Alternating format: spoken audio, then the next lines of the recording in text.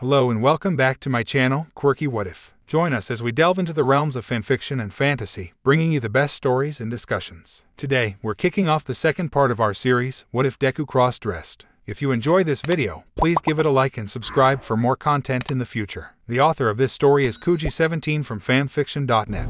All the relevant links are in the description. Feel free to say hello to the author on their profile. Now, let's dive into the fanfic. Part 1. Third-person POV. Once all was prepared, the group of three made their way to the designated center of the soon-to-be cement maze. Cementos then raised the walls, and once all was prepared, he gave Present Mike the go-ahead to begin the countdown. Whether a team or an individual, all the groups lined up at the predesignated entrance spots. 3, 2, 1, go, he said with a blowhorn going off, signaling for everyone to enter the maze to start, and as they did, absolute chaos broke out. The walls of the maze had just enough space between them for two average-sized students to walk beside one another. But for people like Rikito Sato or Mizo Shoji who had bigger builds, as such they could not walk side by side with other students in these hallways. On the bright side, in exchange for this movement downside for a possible teammate, it also allowed the two to block off any end of the hallways. The moment Bakugo entered the maze, he used his explosions to fly forward, blowing up three Class 1B students in front of him. Right now, the only thing the young hero cared about was proving how much stronger he was than the other students. His plan to do so was to beat up the hero in third year, before grabbing Deku, intent on blasting anyone who got in his way of saving the useless nerd.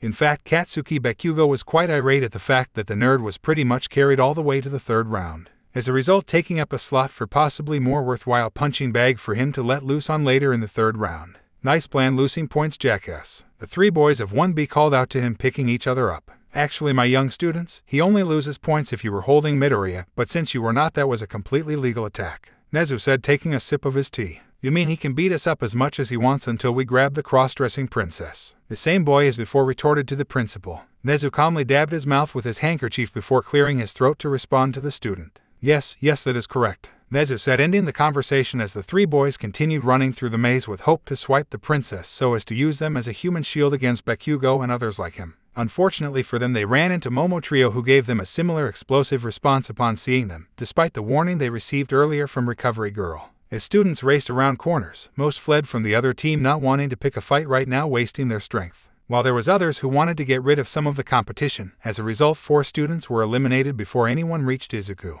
This was the result of the 4 people being blasted through the walls to the outside, one by Momo and the other 3 by Bakugo. As for who were his unlucky 3 victims, they were the group of guys who got blown up by him earlier, but this time they would not be getting back up to fight. Momo, on the other hand, her victim was going to be 2 of her classmates, but then they threw Nuno, who nearly bumped into them turning a corner. The general studies girl clothes were in tatters, but fortunately for her, she found a way out. Before the audience could see her in her birthday suit, she accidentally touched of the guys Bakugo took out. However, now he was reduced to wearing shoes that were too small for him, along with socks that were too small, and her torn-up underwear she was wearing from before. Unfortunately for him, Izuku was on the small size in terms of foot size to other guys, while she was on the bigger end for girls. This resulted in the two being the same shoe size, so their teachers did not notice this before. Despite this being her fault, however, he swore to get back at Bakugo, blaming him for his humiliation instead of the general studies girl, as he was unconscious when she touched him, so he did not understand the full details. The first to get to the room at the center where the dragon's fire breath, and the quote-unquote princess were waiting was the duo of Gyro and Uraraka. Are you sure this is the right room and not a decoy, Kyoka? Achako asked her teammate in a hushed voice, not wanting to alert other nearby teams. As much as she wanted to trust her teammate, with Principal Nezu, it is said he planted traps in previous year's events. Considering I am hearing giggling and someone saying prepare to face the tickling sensation of Her Ladyship's fire breath, then yes, I am almost certain that the year 3 student is currently tickling Izuku right now, Kyoka said in a deadpan tone to her teammate, feeling insulted the enemy is not taking them seriously. With a nod, they ran, and noticing how the one entrance made it impossible for either to sneak in.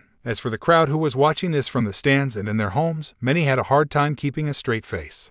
Switching between all the students running around, you were watching the princess getting tickled by the third-year student. This is so adorable, even I am jealous of our year 3 student right now, Present Mike said, biting into a handkerchief for comical effect, despite Aizawa and Nezu being the only ones able to see it. Aizawa was showing an annoyed expression similar to the dragon hero, as they both were wanting for the third year to take this seriously. Seriously, Midoriya, did you forget that everyone can watch you goofing off right now? Aizawa thought this to himself, shaking his head in slight shame at both him and the third year, who he has always found too energetic for his liking. Nezu, on the other hand, was cackling in excitement as he saw all the different hero agencies talking about Midoriya. Granted, they saying things like they would be a good distraction for press conferences or she would make a great poster girl for us, so his expectations from Midoriya to get genuine offers were fairly low. However, if we cannot find a suitable person among his agency offers, then I always suppose we can fall back on Gran Torino to take him, Nezu thought before almost having to pop his eyes back into his head when he saw the two girls rush the dragon hero. All Might, however, as if sensing Nezu's thoughts, shivered, recollecting the memories of his training with the man, but not sure why now of all times he was doing so. Nejire Hato, being a skilled hero despite her momentary lack of seriousness, reacted the moment she heard running.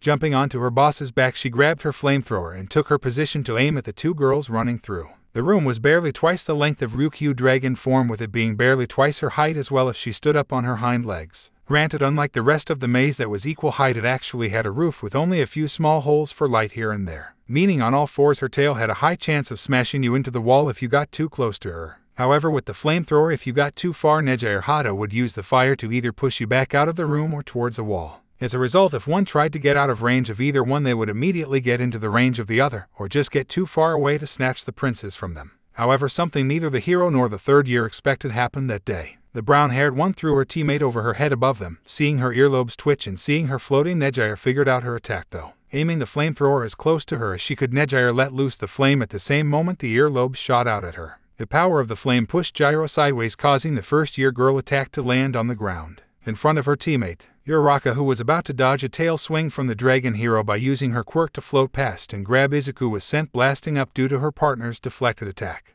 This caused them to collide in midair, which at some point caused Uraraka to release them, sending them crashing to the ground on top of Kendo, who just made to the entrance of the room. Kendo's original plan was to use whoever was fighting in front of her as a distraction while she ran in to grab Izuku, only to get dogpiled by her distraction. The dragon hero shook her head at this sight, as she was expecting a bit more from the two girls who survived the villain attack. Granted, their double-sided attack was a smart move, except they forgot to take into account how Uraraka quirk made it easy for Gyro to be pushed aside due to zero gravity. Then there was the fact they also had no clear way to get Izuku out of here after reaching him, which defeats the purpose of reaching him in the first place. Honestly, even with me holding back for them to have a chance, they are still struggling more than expected, Ryukyu said before hearing a laugh and smelling what she swore was acid. She stood on her hind legs, wrapping the two students with her under her wings to protect them from it.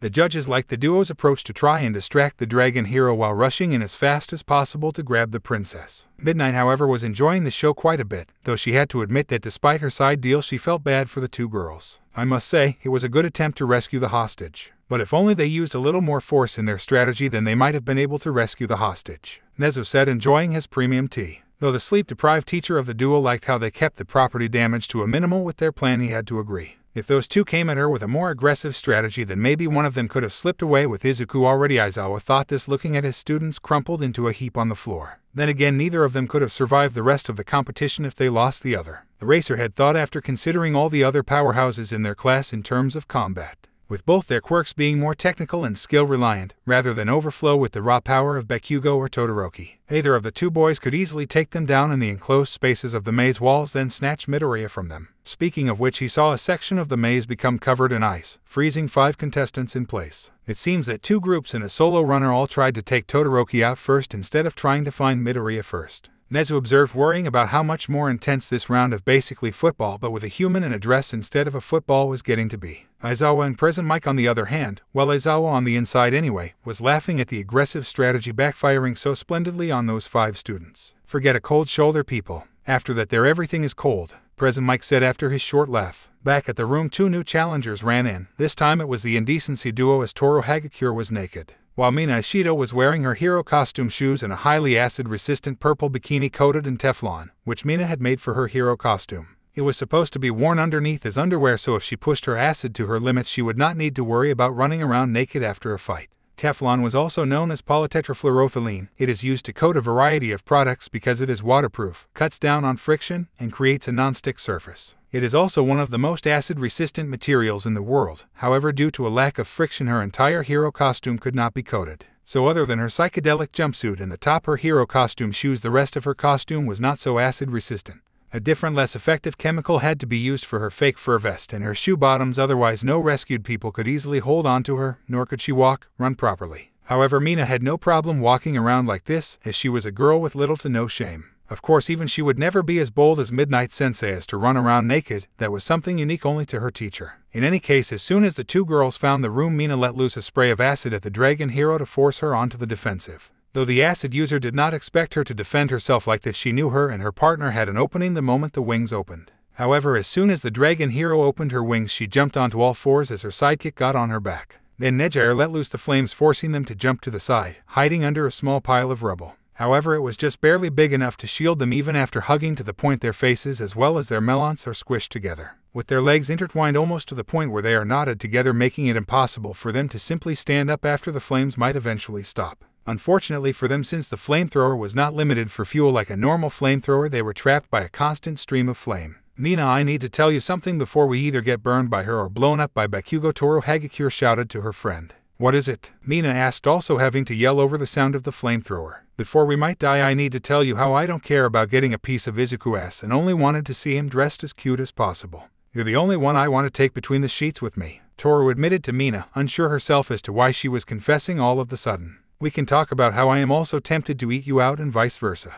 But I will win the sports festival to prove to Izuku he is better off with me, and you will have to share my purposely well-toned ass with him. Now let's do what we need to do, kick their asses, and save Izuku," Mina told her back, flattered and not caring about gender, admittedly also having similar thoughts about Toru. But at the same time she was determined to get that green-haired cutie. To the acid user, he was what she always wanted in a guy, cute and albeit really timid, but when it came down to it he would not back down. As far as she could tell, he was just as, no more determined than anyone else among the other hero course students, even going as far as trying to save someone a year ago before he even manifested his quirk and was still quirkless. Despite her silly persona, she was someone who did take one to seriously save people, so as far as she is concerned he is as good as any guy will get for her. Granted, this would not stop her from wanting to see him dressed in girls' clothes ever since she saw how perfectly they fit him. "In that case, let's try our original plan again," Toru said, confident that her and Mina combined plan to get past will work if they try it just one more time. In actuality, the flamethrower got jammed and Nejair was afraid to move it out of the way of them, thinking the situation might get worse. "I thought Power Loader Sensei told me that he did a small redesign of that student's original model to make it safer." She thought trying to bear with the heat-resistant gloves she was wearing getting worn out by the constant stream.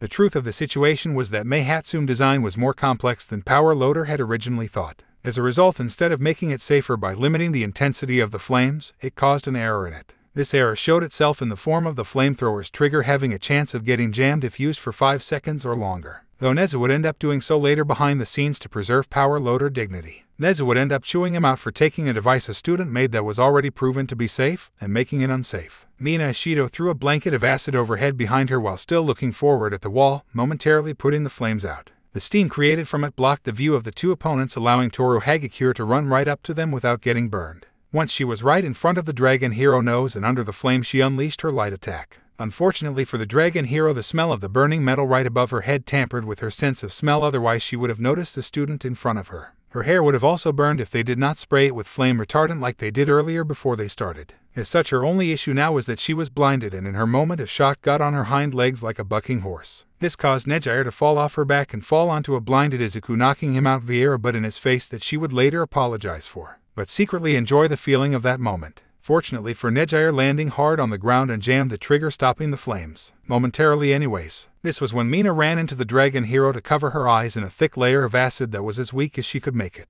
Once the dragon hero eyes were covered, both her and Toru ran to their second obstacle only to get their heads smashed together by 2 large fists, knocking them out. Itsuka Kendo then grabbed Izuku Midoriya and carried her princess out of there, starting the timer as soon as she stepped out of the maze. However, that was also when Cementos shifted the maze for the first time, giving her an immediate challenge. Part 2. Third-person POV. Itsuka Kendo had found the room when, before she could ever do anything, she was suddenly knocked out by 2 girls crashing into her. She woke up what she assumed was a few minutes later to hear screaming and absurdly perverse confessions. However, she was happy to see 2 of her potential competitors for Izuku pinned down by the flamethrower. Unfortunately, it looked like the 2 girls were about to deal with the flamethrower, which meant she had to hurry and get herself ready to make her move. With Herculean determination and a smidge amount of help from her quirk, she shoved the pair on top of her off, getting into a sprinting position. When the girls blinded the dragon hero and took out the flamethrower, Itsuka ran after them, taking them out from behind. Grabbing her Izuku, she got out of the room to hear a loud blowhorn go off, as well as hear present Mike give an announcement and see the maze shift before her very eyes.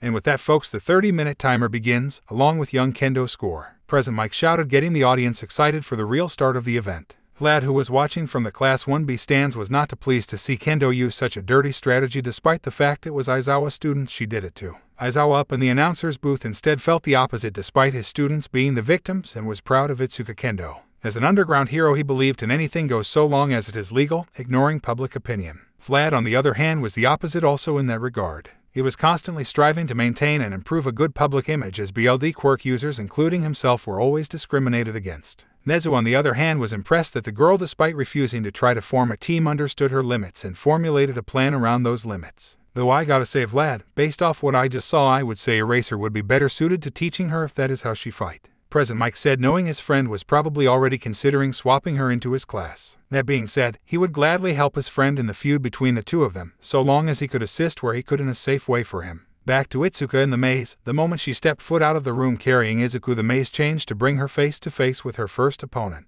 Not hesitating, she dashed forward and slid under the bulky frame of Rikido Sato, making sure to enlarge her fist after getting directly under his balls, pretty much incapacitating him for the next few minutes, as he was also flipped over. And in this contest, every passing second mattered, especially for someone like her who was on no team to speak of. Unfortunately for her, he was not alone like her. At the 15-second mark after she turned the corner and was about to turn the next, she was tackled. Mizo Shoji, who tackled her, was separated from his partner by the shifting walls, used his quirk before to find both Rikido and Itsuka as well. Henceforth, why he was able to ambush her and avenge his teammate. After quickly glancing to see her struggle to get back up, he ran to his partner. Finding his teammate in the ground clutching his crotch, he tried to help him up, but then he received a pink foot to the face. At just barely the 19 seconds and 82 nanosecond mark, he was attacked by a frustrated and confused Mina. This resulted in him joining his teammate on the ground as Mina and someone else who he did not see run onto of him. Toru, who was not completely knocked out due to Itsuka Kendo slightly missing her mark due to her invisibility. As such, she got Mina out of the way of the dragon hero before their eyesight recovered. Thankfully, the tremors from the maze shifting woke up Mina. What happened? Mina shouted, looking around as they were back into the hallway. Itsuka Kendo from 1B knocked us out and ran off with Izuku, Toru said as the two girls began running. This was when they found Shoji leaning over their classmate Sato. Mina immediately ran and kicked him in the face as Toru grabbed Izuku 1 second and 96 nanoseconds after preventing him from hitting the ground. The teachers judging all agreed that no team so far had used an attack that would have put him in any danger significant enough to justify taking points away. Midnight, on the other hand, was screaming her lungs out for the pink girl who was being so daring by practically walking around in her underwear. Though it was technically a swimsuit, since it served to function in place of underwear for her hero costume, Midnight considered it underwear. Itsuka Kendo was not cheering for her, on the other hand, as the two girls stepped on her as she was almost on her knees after the previous tackle she took from the multi-limbed human tank. The hallway they turned down was apparently a long one, as at a fast jogging pace they moved it to make distance from the others behind without exhausting themselves lasted for approximately 20 seconds. Turning the corner, they ran into a pair of boys from their rival class, and a boy with purple hair they did not recognize crossed their path. Though they felt it was odd how the other two looked at them in a bored, empty gaze while the other was blushing slightly and seemed shocked. In any case, they did not hesitate to take advantage as Mina used her acid, on lowest acidity due to her partner, to add some extra speed to her roundhouse kick. And in these tight settings, this allowed her to take out the two space cases before transitioning into a right hook, taking down the purple-haired kid. Granted, he tried to block her by crossing his arms, but she coated her fist in a little acid, allowing it to slide through the gap between his arms and force them open. The two turned the corner of this shorter hallway only to come across Bakugo, who immediately noticed them. Die! He yelled his signature word before launching an explosion at them. Mina and Toru fortunately ducked and slid past him on Mina acid trail, but the wall he blasted instead was smoldering rubble. The three teachers in the booth began discussing this action, but quickly came to a consensus on the matter. Katsuki Bakugo is the first to not only lose points but the maximum as well. President Mike said as his score on the scoreboard showed a -15. Aizawa, despite being his teacher, was an impartial judge who agreed he deserved to lose the maximum points for his attack. Nezu was simply glad Aizawa was still the stoic and professional teacher he always had been, despite this being his own student they were judging. President Mike, on the other hand, as much as he wanted to give him a pass, he folded to the other two as he could not justify this unnecessarily powerful attack, especially since the teen had shouted die before attacking them, clearly ignoring the quote-unquote hostage they were carrying. Mitsuki Bakugo, who was in the stands with her husband watching, was screaming full rage at them, deducting points. While she was more focused on how he proved himself stronger than the two cowards who ran away, her husband was fortunately a voice of reason. He understood what their son did wrong and was holding her back from jumping over the railing into the ring to slap the two teachers down there. Katsuki Bakugo was not someone to let something go and chased after them, using his explosions and her acid to catch up. Nina threw Toru in front of her and tried to stop Bakugo by spraying some slightly stronger acid at him to cause him some minor pain. Unfortunately for her, Bakugo let out another explosion in front of him aimed at her, jumping to make sure her acid trail did not slide him back. His explosion mixing with her stronger acid and the concrete resulted in a bigger explosion than intended, catching all involved off guard. This resulted in all four of them being thrown into the air to come crashing down, as well as Izuku waking up in a panic as the dress he was wearing was slightly burned. The 3 judges only took away 10 points due to the fact that even Bakugo was surprised by the power of the last explosion. When Toru had let go of Izuku, that had held onto him for a total of 48 seconds and 72 nanoseconds. Izuku, deciding not to wait for Bakugo to try and attack him again, began running in a random direction away from the 3 classmates of his. The last thing that I remember was Hato-senpai falling on me after Toru blinded us with her attack. Izuku thought to himself, trying to figure how he suddenly got to here. Meanwhile, in the announcer booth, 2 of the 3 were unsure of what to do. "So Nezu, is this against the rules?" President Mike asked as he was unsure of what to do. "Well, technically we never said Izuku could run around on his own, so therefore the timer will still continue to chip away while he runs from Bakugo," Nezu said, calm as always, snickering to himself at the end. Aizawa, on the other hand, was glad that Midoriya was allowed to fight off the people trying to drag him around everywhere. "Though I wonder how long he will be able to outrun all the crazy individuals trapped in the maze with him," Aizawa thought to himself, pondering his most problematic student fate. Izuku used One for All at 3% power to give his run a boost he needed to make some quick distance between him and Bakugo. While running, he noticed the floor ahead looked like it was rippling like a water surface, so he decided to jump from wall to wall instead. This caused the student from Class B to look up in confusion and disappointment that their plan to capture him failed so easily. That is, until Izuku stepped on their face as he slipped off the wall, as he was not used to doing this kind of thing. Yet, though for those like Recovery Girl or All Might, they recognized the way he was moving to be the same way Gran Torino moved with his quirk. Inko, however, was just as proud, as she remembered him watching a news video a few times when he was younger of his great-grandfather taking down villains, even if she never told him it was his great-grandfather. However, as he got to an intersection, he saw that the other 3 ways had someone who spotted him and were now running towards him. On his left was his classmate Zero, who caught his arm with tape, holding onto it tightly. To his right was Monoma from Class B, using a vine quirk to grab a hold of his other arm to try and also pull him in his direction. Finally, on his front was his classmate Ida, speeding towards him, rushing to grab him even if it meant slamming into him. Being caught in this tug of war was already starting to hurt his arm, so he really did not want to see what would happen if Ida ran into him now like this. Naturally, all 3 boys lost 10 points each for clearly ignoring the pain they were putting him in. In his panic, he used a 5 perfect finger flick to the feet of the boys on his left and right, causing them to trip and stumble forward, which is when he pulled them. Jumping back as he did so, he laid on his stomach as the 2 boys fell in front of Ida, causing all to be sent flying to the boy behind who was about to grab him. Realizing he was about to get grabbed from behind before, he decided his best bet would be to find a way to hide for as long as possible. Or else at this rate everyone was liable to tear him apart. Then as he tried to run again, he collapsed at the crossroads. He realized his ankle was sprained, possibly even broken, and he could not run anymore. As he tried to limp away, the 2 hardening quirk users found him. As Kirishima picked him up in a princess hold, the time began for them, as Izuku had ended up shaving off 63 seconds and 27 nanoseconds off the clock. Kirishima and Tetsu began running with Izuku wrapping his arms around his classmate neck, trying his hardest to hold on through the pain. After a few seconds, Kirishima noticed that he was looking in pain, so he had him and Tetsu stop at the end of the hallway. After checking the corners, Kirishima handed Izuku to Tetsu, who knelt so Izuku could lay his leg down on the ground. "Give me a second to do this real quick, bro, then we will be on the move again," Kirishima said to his partner. "No problem. We may not be the best at first aid, but we can at least try to make it easier for him," Tetsu said, giving his partner an all things manly a toothy grin. Kirishima used his hardening quirk on his arm, focusing it so he could make it sharp enough for his next task. After seeing Midoriya face off against Bakugo on the second day, he realized not just Midoriya needed to learn how to control his quirk better. Or rather, if he wanted to keep with him after Midoriya did learn how to control, he would need to also bring his quirk to its best potential, and to do that he needed to refine his control over it. Using his sharpened arm, he cut a thick slice of concrete out of the wall with a punch. "Sorry, I don't really know how to whittle this down, Midoriya," Kirishima said, comparing the piece of concrete to his ankle. "Give me your arm," Izuku asked him quietly, as he was embarrassed that Kirishima was doing this for him. Luckily, he kept in mind the emergency first aid Recovery Girl taught him for a situation like this, combined with his years of self-treated experience. Kirishima decided to let the expert do it, seeing as Midoriya had the most first aid knowledge out of everyone on the class. Though he still wondered why they only ever got an award chuckle followed by silence whenever anyone asked him why he was so good at it.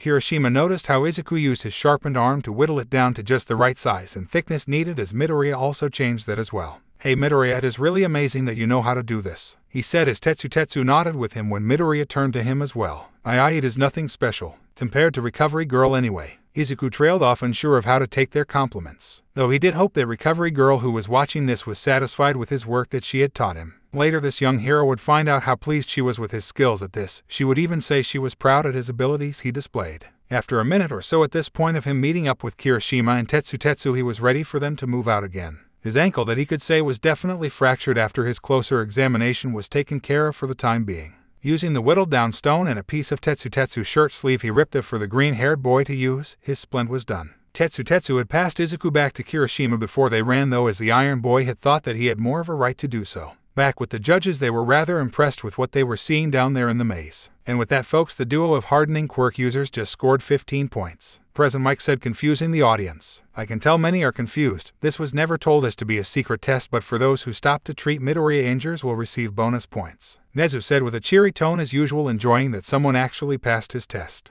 As Hero must also take care to inspect the victim's injuries, otherwise they may make them worse by moving them, possibly even killing the ones they are supposed to save. Aizawa continued in his monotone voice, spelling it out for the more dense heroes or civilians watching. Just like Nezu, both him and Present Mike were glad someone noticed. As such, they gave them 15 instead of 10 since they were the first. Since Midoriya was doing the important part, they were going to not give full points, but after considering the behavior of the previous three, they decided to reward the two usual hot BL dead boys for being more level-headed than what usually their more level-headed classmates. As the three turned a corner, they ran into Katsuki Bakugo, who was upset that Midoriya had tried to run away from him to make him lose, immediately shooting off 2 explosions so they could not dodge by duck under the top one. Kirishima, who used his quirk on only his back to focus it again, turned around, jumping back towards the explosion, shielding Midoriya. Tetsu, picking up quickly on his partner's plan, grabbed his shoulders, activating their hardening quirk, smashing Bakugo into the wall using Kirishima. Bakugo lost another 15 points due to this attack, once again showing no concern for the hostage in the attack's line of fire. However, that was when the maze shifted once again as 5 minutes had passed. This, however, caused the wall to separate the two users. Kirishima, who was picked up by the wall, quickly passed Izuku to Tetsu as Midoriya had lost his grip on him, causing a 94 nanosecond delay in points. "You okay, bro?"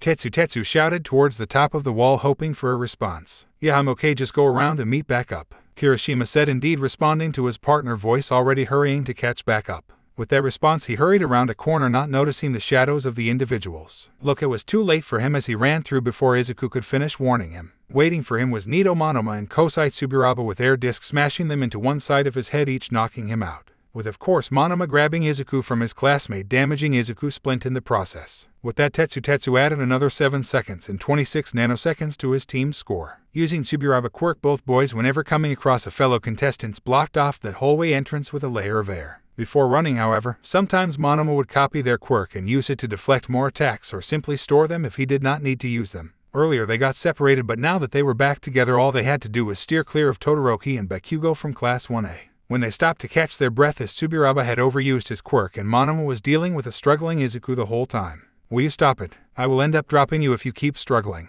Monoma shouted, his anger aggravated further by the fact that the one student in one he could tolerate being around was being rude to him. It also did not help that they slapped him earlier for him accidentally grabbing their butt when they almost slipped out of his grip earlier. "You're the one that damaged my splint on my fractured ankle, causing me more pain, you nutcase," Izuku shouted, annoyed that these two ruined his, Kirishima, and the 1B student's work from earlier. He was currently finding it hard to believe that the metal version of his classmate Kirishima was in the same class as this blonde jerk. "Well, folks, I do not intend to play favorites, but I definitely would not want those two rescue me anytime soon if I was injured," Present Mike said, laughing as his friend glowered at the two boys with Midoriya. Aizawa was upset cause even him, despite his less than polite way of doing things, knows better than to aggravate a civilian's injury like that while carrying them to safety. Nezu was enjoying this amusing argument unfold in front of him while taking note to add the two hardening quirk users to his list of possible mission members. Also, the rodent principal made a mental note to put together a week of just rescue training down the line to teach things for situations like this. All Might, who was watching this unfold, felt bad that his pupil could not even run away from anyone right now with his ankle the way it is. Recovery Girl was worried about whether or not she could fully heal it in time for the third round, especially if things kept getting more rough. Gran Torino, who stopped to catch his breath earlier after getting turned around, was proud to see Izuku using his fighting style. At the same time, he was making a mental note to teach the boy proper footwork so he would not slip off the wall again.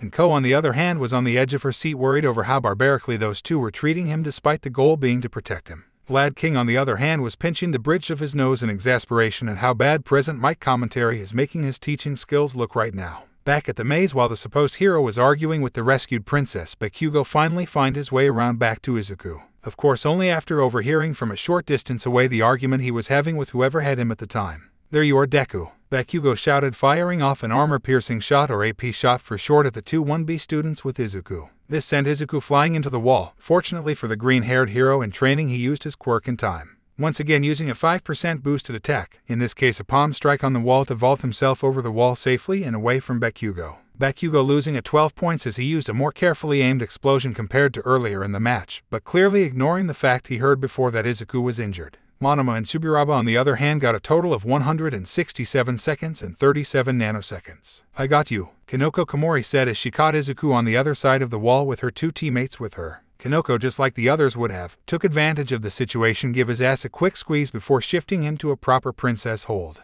Well, as proper as she could given the height difference between the two of them. Izuku managing to scrape of another 8 seconds and 11 nanoseconds off the clock due to how long it took his vaulting trick to make him fall into Kinoko arms. Part 3. Third-person POV. As impressive as that wall vault was, all it did was get him away from Explosion Manic and into the arms of another one, or rather 3 of them. Present Mike exclaimed as Izuku was caught by Kinoko Komori. The crowd excited to see these 3 back in the spotlight, but also worried for Izuku's safety as well after how the last 2 groups treated him. As for those who save him, it is what I like to call the Trinity of Mass Destruction. Present Mike said, not making the crowd feel any better before he gave each their own intro. First is the leader, a one-woman armory Momo Yairazu. A lady, if you can call her that. Kinnen will not hesitate to blow you up, so I suggest you stay out of her way. The warning at the end being for the other less combat-capable students. Her second-in-command Yui Kodai, who can literally crush you with a pebble thanks to her quirk. He said, already imaging her turning a pebble into a boulder in the maze. Finally, we have the third member, Kinoko Komori, who I am pretty sure has violated the Geneva Convention, has already sent over 100 students to the hospital.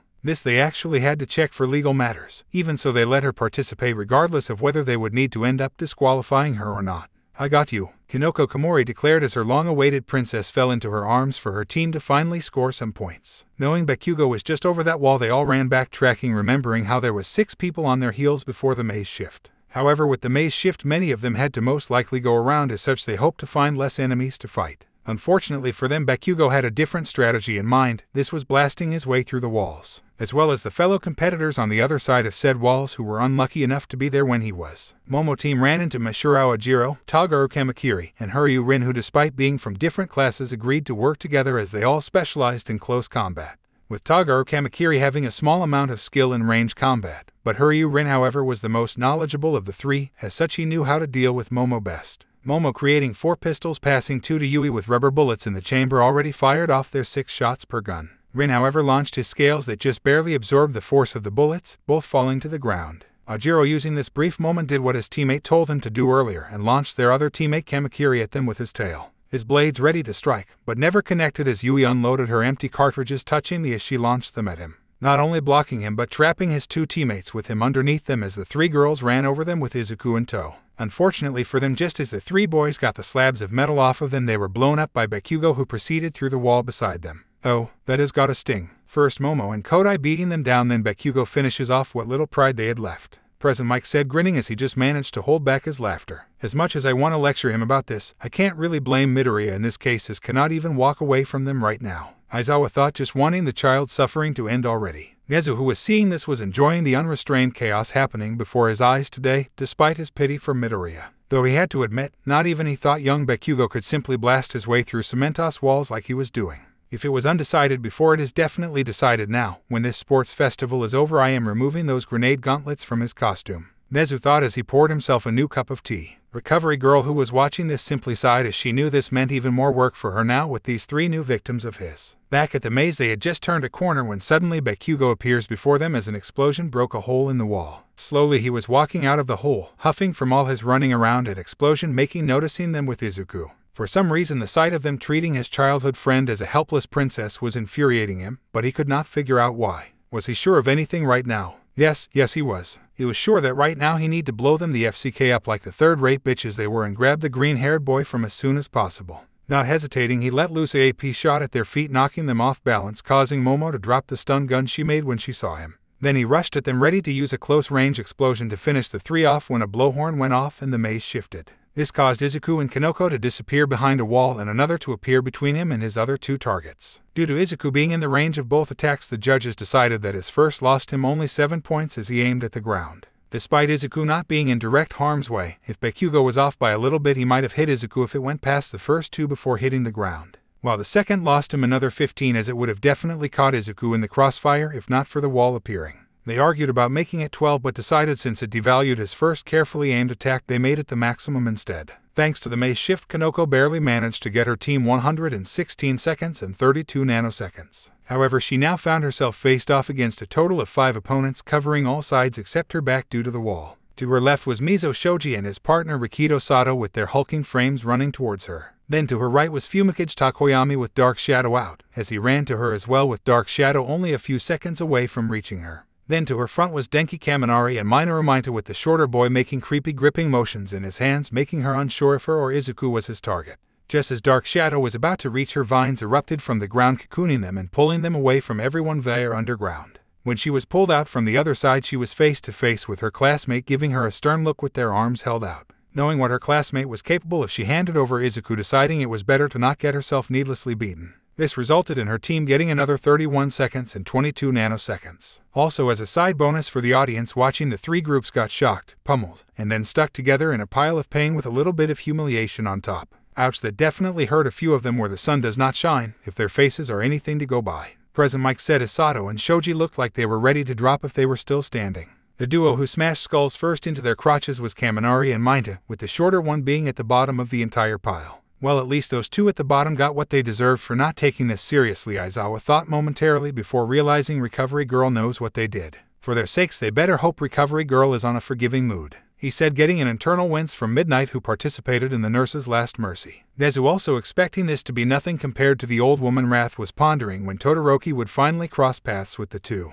Back at the maze, Ibara Shizaki was currently using her vine to crawl forward while holding Izuku close to her chest. After getting a short distance from her classmate and the others back there, she stopped to use her vines to help fix Izuku's splint. My apologies about that, but I needed to make some distance before I could properly tend to it, she said, taking his nod and smile as a good sign she did it right. And with that, folks, the pious Shizaki earns herself 13.5 points. She would have earned more if a certain someone was not being so stingy with the points, President Mike announced. Ibara Shizaki parents who were watching this in the stands were quite happy to see their daughter tending to Izuku injuries. What are you talking about, Mike? Me and Nezu gave her 5 points. You were the one that gave her 3.5 points, Aizawa said, not letting his friend add more to Vlad's unreasonable ire towards him. President Mike chuckled nervously, but fortunately for him, Shoto Todoroki decided to make a big move. Ibara Shizaki had blocked off a section of the maze with her vines, trying not to move Izuku as much as possible. Unfortunately for her, Todoroki decided to tear through her vines with frozen spikes while making a layer of ice on the ground to keep them in place. He knew she had Izuku as he ran into Kanoko Komori earlier and froze her, demanding information.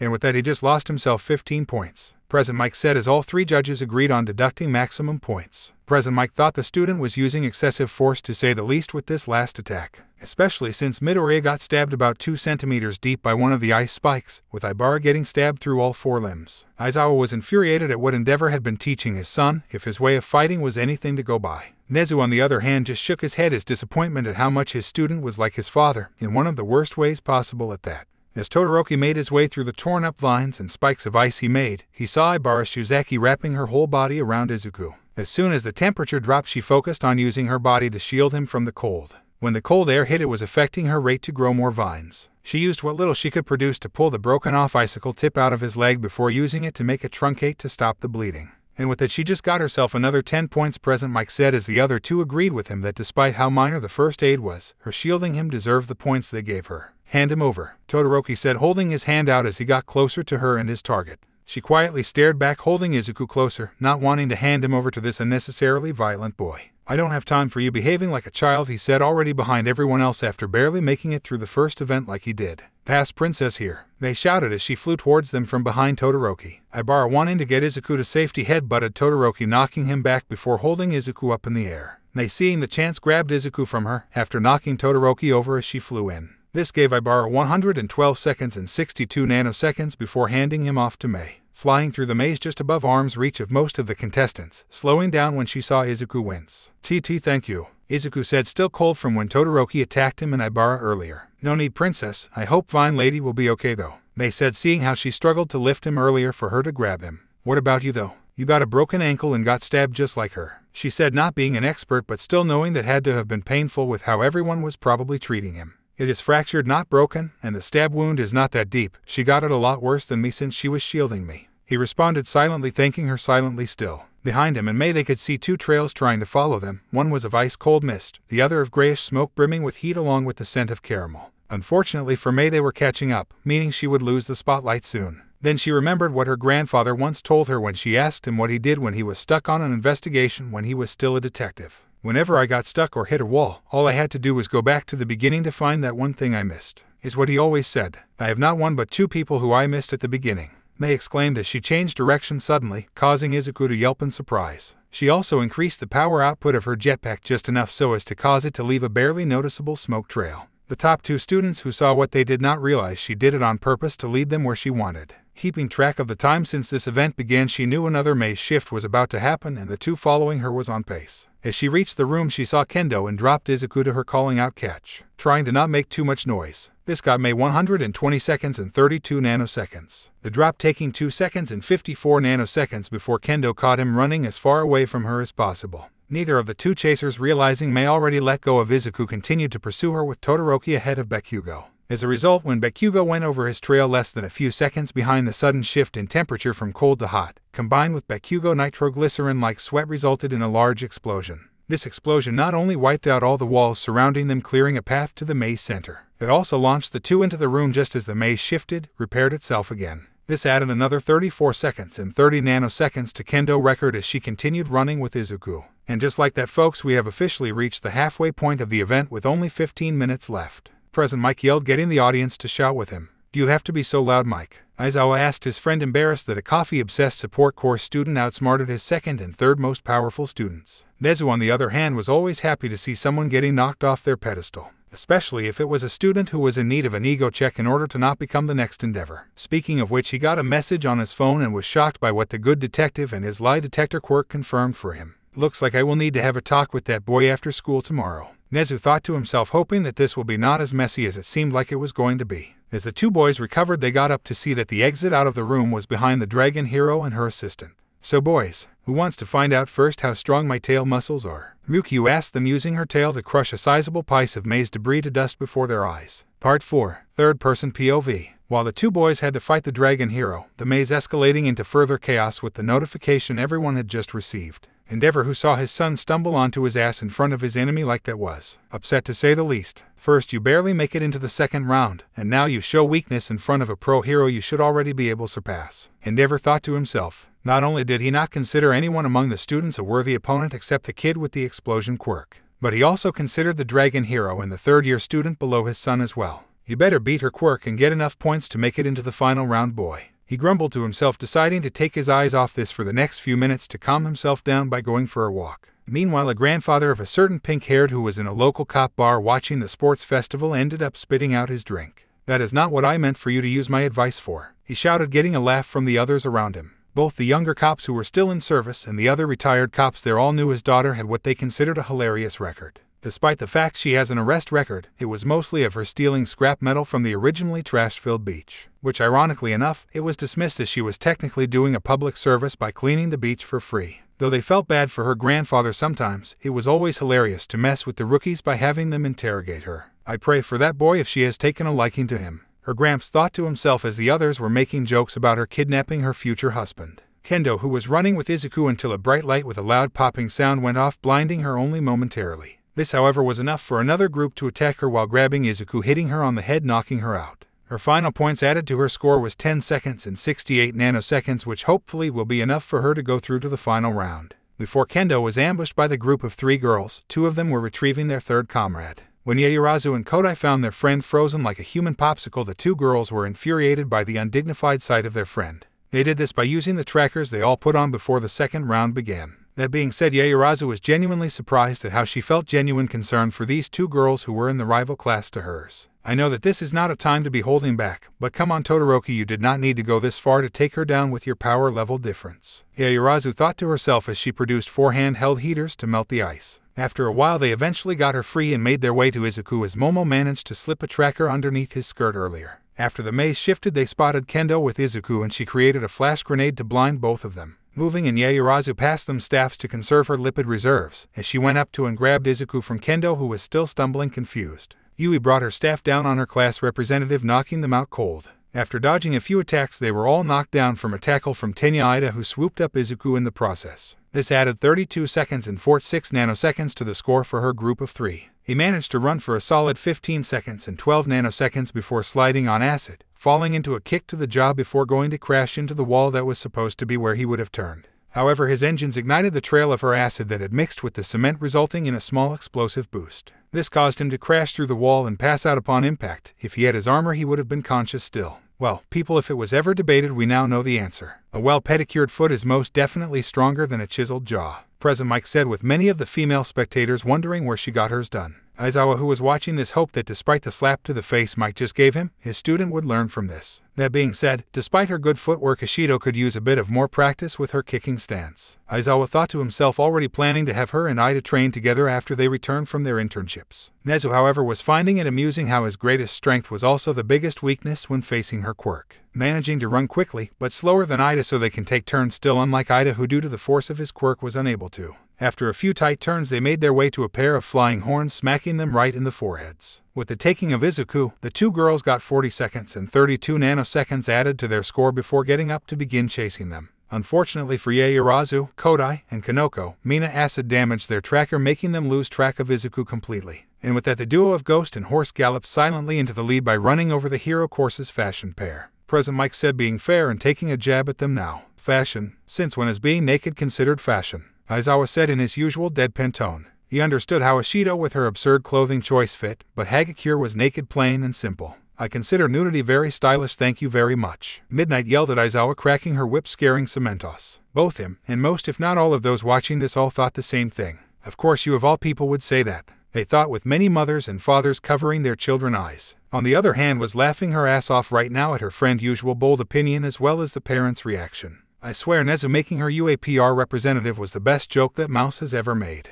Thought trying to figure out how to breathe again. With Ryuko holding Izuku in a princess hold, she was sitting on her partner's back as they ran on all fours through the maze. Due to the horse aspect of her quirk, she was able to run on all fours as naturally as when she walks or runs on two legs. In fact, her speed was even faster on all fours than on two legs. Granted, people usually made fun of her for it, so she only told Ryuko and her teacher so far. As such, no one had any idea about her secret weapon. Well, except for 4 people in UA, though only 3 knew for sure. 2 of them who knew for sure were her partner and teacher. The one who did not know for sure was Nezu, as he had yet to ride on her back. Izuku was the other one who speculated, but unlike the principal, can now say for sure his assessment of her quirk was right. Turning down corridor after corridor, they came across many people, with Pony using her 4 horns to fly by standing on them. Ryuko used her quirk to make Izuku float while still holding him. That way Pony only had to hold up the weight of the 2 of them. Though after getting past people, they switched back to feet on the ground in order to not overtax Ryuko. Eventually they came across the hardening duo, both of them shoulder to shoulder ready to grab them. However, for the 2 boys, Pony launched 2 horns, one to hold down 1 foot each, then used her last 2 as stepping stools, going hands first, pulling herself forward as the hands went behind her. Her feet, once landed, kicked off as she stretched her arms forward. The 2 boys covered their heads with their arms, activating their quirks. However, her legs were more than strong enough to push past the defense and send them face forward into the ground.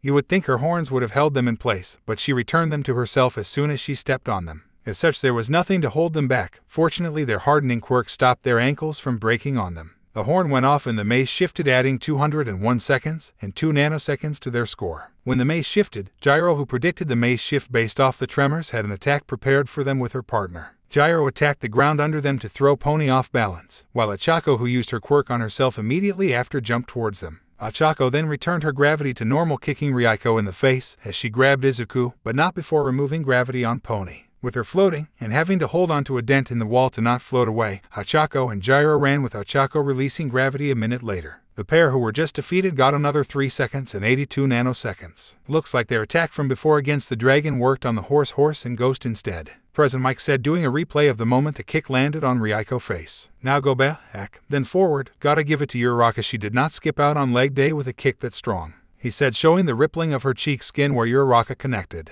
This earned him a BLD spear launched at the announcer booth, landing 1/8 of an inch away from his face. I know you are trying to make this more interesting for the people watching, but try to do it without giving Vlad a reason to practice his spear throwing technique on you, okay? Aizawa said as his friend just gulped and gave out a very quiet yes. Well, quiet by his standards. By a normal person's standard, he was talking at a normal volume. Nezu simply laughed his tiny little head off as President Mike got what his big mouth earned him. Vlad, on the other hand, was getting ready to launch another one if he ever did that again to one of his students. With Gyro using her quirk repeatedly, they kept taking turns avoiding people till they suddenly got attacked from above. Being so focused on using her hearing, Gyro did notice the shadow above them till Achako warned her. However, it was too late as Tsuyu delivered a drop kick to Gyro chest, knocking the wind out of her, nearly knocking her out as well. Before Ochako could react, however, a pair of floating hands pulled her top overhead. They then grabbed Izuku while Ochako was busy fixing her shirt before too many people saw her sports bra she was wearing. Due to losing Izuku, they got 94 seconds and 27 nanoseconds added to their score as a result. Setsuna was flying through the air using her quirk while holding Izuku, while Tsuyu jumped from wall to wall alongside her. Anyone who crossed their path got used as a kickboard by Tsuyu as she attacked them, before catching back up to her partner. However, not all good things lasted forever, in fact, as they were just about to reach 200 seconds when they were attacked. First, it was a flash of light that blinded them, causing Tsuyu to bump into her partner and fall onto the ground.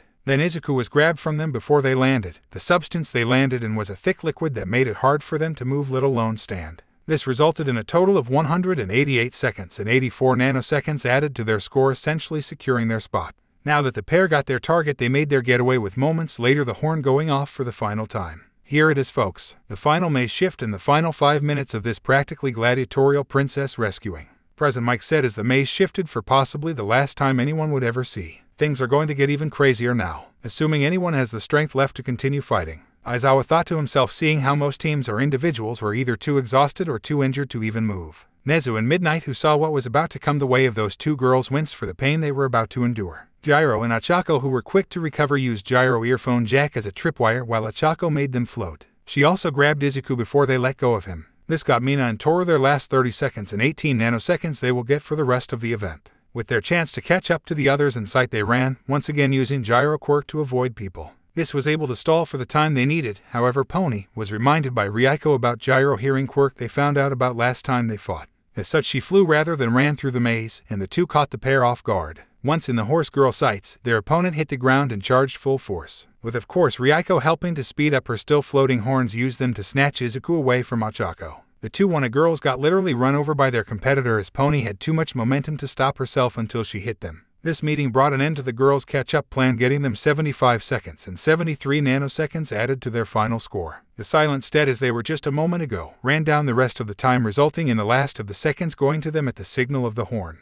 And just like that, folks, the second event is over. The princess is indeed safe from the dragon. President Mike yelled as everyone cheered for the students. Considering the large amount of students who needed healing, we will now go to commercial break for 30 minutes before playing the fight video between the two students and the dragon. Nezu said cheerfully as he purposely withheld this footage for this moment to buy the two boys time to recover before what would happen next. The other students, with the exception of 3 girls, were confused as to what their principal meant, but figured they may as wait for the video to play in 30 minutes to find out, as they were all exhausted. UA Sports Festival, third-person POV. With the second event over, Recovery Girl was now patching everyone up in the infirmary, quickly sending out those with lighter injuries first. Izuku unfortunately was still stuck in the dress as he needed to be healed right away, according to Recovery Girl. Among the spectators there was a certain rabbit hero, who currently had a shit-eating grin plastered on her face. This was due to not the fight she was about to see of the two students, but the power she saw from Izuku earlier in the round. For a fighter as experienced as her, she could easily tell that was not the young man's full power. In fact, the thought of him pushing his power to its limit in a fight against her was quite tantalizing, as she also has never been pushed to her full power. At least not since she was in middle school and going to those fight clubs when she was still inexperienced and not fully developed. But now that she has the experience and her body is in its prime, she has reached a stalemate. And Ko, on the other hand, who was watching this, was stuck contemplating what to do next after seeing how Izuku ended up. On one hand, she wanted to run down to the infirmary to see if Izuku was okay after getting thrown around like that. However, on the other hand, doing so means she would need to speak to her grandmother as well. Yeah, no way she was gonna do it. As a result, she was stuck tapping her foot in her seat, waiting for the break and the video to be over with. Uebami, the model hero, was in the stand seeing this and had a similar thought to some of the heroes from earlier. He has a cute face and he looks so natural in girls' cloths. Perhaps I should make him my apprentice as both a model and a hero, she thought to herself, resting her chin on her hand. She was considering the way he managed himself now, deciding it would be best to work on his confidence first before any actual training. Abandoned Warehouse, HIMIKO Toga POV. The UA Sports Festival was almost always boring for me to watch at the beginning due to the race being usually tame. But this year, there was so much going on. First, the place became a winter wonderland. Then a reindeer girl came bursting through a wall of ice like it was nothing. It was hilarious how she had 2 people on her back as she ran on all fours, though when I looked closely I realized she had hooves for feet. Since when do horses have horns? I asked myself out loud while watching through my latest friend's phone.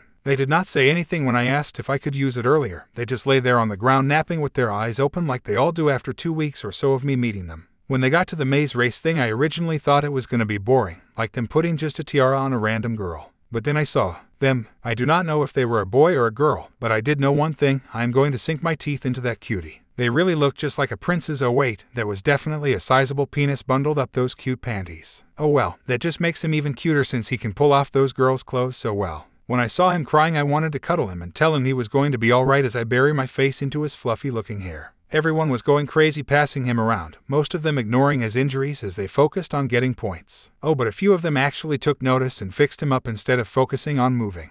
Though I can't blame him when he ran away on his own, though spiky hair was being really rude to Izuku. Once the second event was over, they announced another fight to show us before the real ones. If it involves that cool dragon lady and the bubbly girl with her flamethrower, I can't wait to see it. Leg of Villain's Bar. Third-person POV. All for One was watching the sports festival to see the quirks as he did every year with Dr. Daruma, Kurogiri, and Tamura. This year, however, he saw what he wanted to see, Izuku Midoriya, and how he showed progress in controlling One for All. He was a tad saddened when his skirt flipped up to reveal he truly was a boy. Then again, the doctor using a few quirks could fix this. Izuku Midoriya reminded him so much of his little sister, right down to her contagious heroic spirit. He noticed that Tamura was giving the boy a look he recognized. It was the looks he would give to his little sister. Tamura, remember how I told you the story of the creation of One for All? He asked his student. You mean how you gave your brother a quirk that turned into One for All? Tamura Shigaraki asked his sensei, unsure why he is bringing it up now. Allow me to tell you how before they declared themselves my little brother, they were my precious little sister, for whom I have the same feelings for as you do for the latest successor of her quirk, Izuku Midoriya. All for One said, chuckling at his disciple moment of confusion. If I am to pass on my quirk and throne to you, I may as well have you fulfill that dream I failed to do so over 200 years ago, he said as he noticed his student grin and joy, knowing how he approved and supported his decision. UA Sports Festival. Third-person POV. Izuku was currently laying in a hospital bed getting healed and scolded by his unofficial grandmother. Recovery Girl was annoyed right now as this felt like a repeat of Toshinori days when he was training still at UA. In general, she had a lot of students who needed fixing, but Izuku, Bakugo, and Todoroki simply needed the most time to heal out of all of them. By the time most of the students left the nurse's office, Gran Torino had come in to check on Izuku Midoriya, who Chiyo told them about. Well, look who the cat dragged in, Recovery Girl said, already knowing he got lost earlier, but told the security staff to leave him be. I came to see how the boy was doing after earlier, Gran Torino said as he walked over to see all three boys sleeping. However, for some reason Midoriya was separated on the girl's side of the nurse's office from the other two boys. Recovery Girl chuckled at this, not expecting to get her earlier problem either like she did. Some of the boys were giving him certain looks, so I put him as close to me as possible, which meant putting him on the girl's side, she said, remembering how she broke two more of her canes earlier over some of their heads. Of course, these hormonal idiots could not hold themselves back, he said, sighing, remembering how many times he kicked the hell out of Peeping Tom's back when he was a teacher. After taking a closer look at Izuku Midoriya's face, he noticed how similar he reminded him of his granddaughter. I bet Inko has a child his age as well now, Gran Torino said, chuckling to himself, remembering his better days before he and Chiyo went their ways. Recovery Girl recalled how she had a similar thought. She saw Izuku the day of the entrance exam after he took down the 0-pointer. Yeah, it is a shame we will probably never find out, will we? She asked him, still hoping one day she could make it up to her. I doubt we will, he responded just as he noticed the other two boys waking up and noticing him. Glad to see you're awake. Since you can stand, you can join the rest of your classmates in the locker room, Recovery Girl said as they both nodded and hurried out as she insisted they did. As much as they were curious about the old man, they saw the two broken canes under her desk and decided not to find out today how hard she can hit. As they were walking out, they almost bumped into All Might, who was entering the nurse's office to check on Izuku, forgetting the other two boys were likely still there. Who are you? They both exclaimed, surprised to see this skeleton of a man who resembled All Might. All Might, who was nervous about them recognizing him, said the lie he usually tells people. I am All Might's secretary. He sent me here to check on young Midoriya as Nezu told him to be on standby just in case, he said as the two students believed him, thinking this was due to the League of Villains' attack at the USJ. However, Todoroki did wonder at the back of his mind why All Might was so concerned about Midoriya. As for Bakugo, he was annoyed as to how someone as fragile as that damn nerd could catch All Might's attention. After the students were a good distance away, Recovery Girl hit him over the head. Are trying to point it out to people you have a direct connection to Izuku, Recovery Girl said, crossing her eyes at All Might. Gran Torino simply covered his face with his hand and shook his head at his student, still lacking any subtlety. I'm sorry, but I am responsible for his well-being ever since I gave him my quirk, All Might said, rubbing his head where she whacked him. As much as he agreed with one of the few who knew the secret of One for All while he was training with it, he still was trying his best to keep it on the down low by minimizing his time with Midoriya near the school or during school hours. That being said, I saw his mother from the stands, and she is not exactly relaxed right now, he told them as they both just shrugged their shoulders at him. There is nothing we can do, besides she should have known how dangerous where did my Taiyaki go. Gran Torino was about to say something berating about the women when his Alzheimer's kicked in and he spouted his usual nonsense related to his favorite food. Recovery Girl decided instead of waiting a few minutes for him to snap out of it, it would be quicker to attack him. And as always it was as his combat instincts kicked in, resulting in his mind sharpening instantly to its usual self. I know what you are both going to say, my mind is still sharp enough to continue my hero work, he exclaimed in self-defense. And you will run yourself into the ground at this rate, just accept retirement already, she said to him, rubbing her temples, genuinely worrying for her ex-husband's health. I became a hero because I refuses to stand around and do nothing while people are in danger. It is in my instincts to save someone in danger, so I will be damned if I stop protecting people while I still have the strength to. Gran Torino responded to her, as always refusing to back down from her on this subject.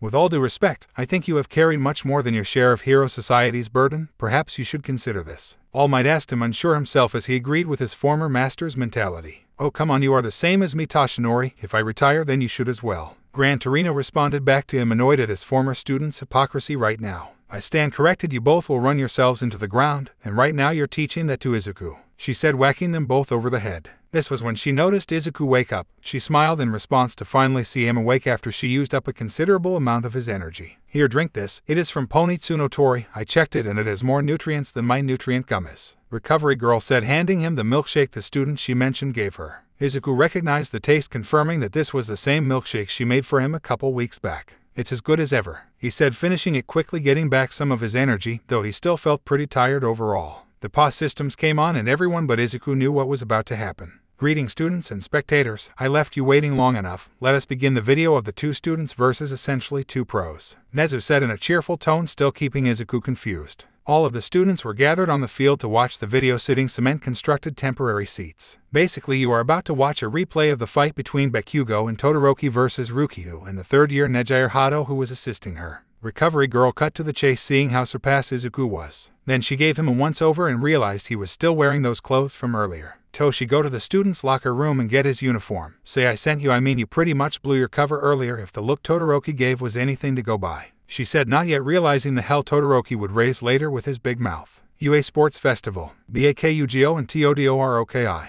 versus Ryukyu and Nejire Hado, third-person POV. Ryukyu had just crushed that piece of rubble to size them up based off their reactions, and neither one of the boys were shaken in the least. It looked like she might have an interesting fight on her hands. Fortunately for them, her sidekick could not fight except for using the flamethrower. If her sidekick could fight to her full power, then she alone could take them down without her help. Deciding to lead off with a proper quote-unquote dragon attack, she had Nejire fire the flamethrower. However, Todoroki raised an ice wall to block it with ease, though it did melt apart immediately afterwards. Bakugo tried his AP shot to knock her out of the sky, but she just coiled her tail tightly into a cone sheet to disperse the force of the attack. Todoroki sent a wave of ice her way, but it was stopped in its path by the flamethrower immediately, as he was not exactly what people would call peak condition. Bakugo attempted to break this stalemate of a situation after a few rounds by using his explosion to fly toward the hero. Going around the edge of the flame from the flamethrower, he reached her stomach and let off an explosion point blank. However, she used the cone defies with her tail again to disperse it, but this time she took a small amount of damage due to his proximity. Since he could not fly like that without building up some sweat, it took a few dozen more rotations before Ryukyu had to go down to the ground.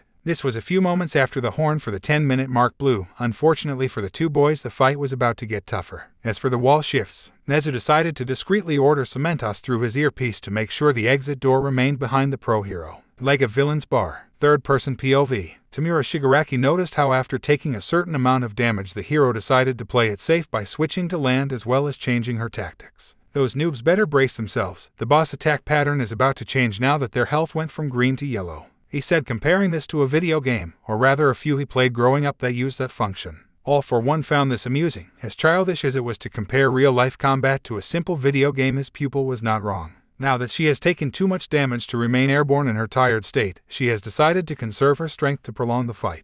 As always, Nezu, you test your students in the most amusing way possible, don't you? He thought as he decided to go back to focusing on the fight with his pupil. UA Sports Festival, Bakugo and Todoroki versus Ryukyu and Nejire Hado, third-person POV. Ryukyu had to admit to herself that explosion quirk packed a considerable punch even in her dragon form. Once she touched down, she spread her wings and told Nejire to fire the flamethrower. As she did this, Ryukyu began flapping her wings. This caused the fire to spread wider, making it harder on Todoroki to reinforce his ice wall to block the flames. However, the less concentrated flame meant that his ice wall did not completely melt like it did before. Bakugo, noticing the height of the flames, came up with an idea to get in close to her again to finish her off. He waited a few turns of this back and forth to get his timing right before starting his plan of attack. After Todoroki moved his foot showing he was ready to throw up another ice wall, he prepared himself to move fast. He jumped just before the new ice wall was made while the older one was still short enough for him to jump over it. The wave of fire came next. This was when he put his plan into motion, squatting while throwing one of his arms back for the next step. Finally, after flames passed over him, he used the one hand behind his back to rocket forward in an instant.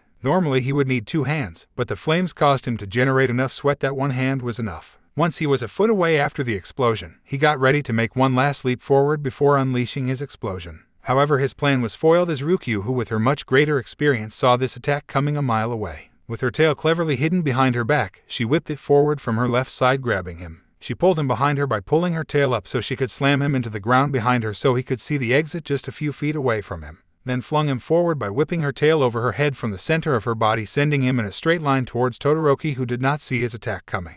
As he was about to hit the ice wall, Bakugo used his explosion quirk to destroy it, sending Todoroki flying into the wall. Unfortunately for Bakugo, he forgot that the power of this explosion was meant to propel him back a safe distance after attacking the dragon hero. Now, however, it sent him back to her, where she used her tail to whip him from her right side, sending him flying into Todoroki. It was ironic how the defensive measure he took with his attack turned into what caused him more pain. Just as he was catching his breath, Todoroki was slammed back into the wall by Bakugo, both boys getting the air knocked out of them. With this, the blow horn went off for the 5-minute mark and the exit still remaining behind her. Todoroki was in a tight spot and did not know what to do before he thought of what Izuku would do in his shoes. Then it hit him: if Izuku was here, he would do the complete opposite of what my dad has tried to teach me, he thought before turning to Bakugo. Bakugo, we need to work together, you cannot win without me, he said, not realizing yet how he screwed up. Bakugo, getting angry that someone was looking down on him, gave Todoroki a right hook to his jaw. Don't look down on me half and half, not when you are using only half your power, he shouted at his classmate, annoyed by his hypocrisy. Todoroki was confused by this as Bakugo once again charged the hero in an attempt to take her down on his own. What did I do wrong?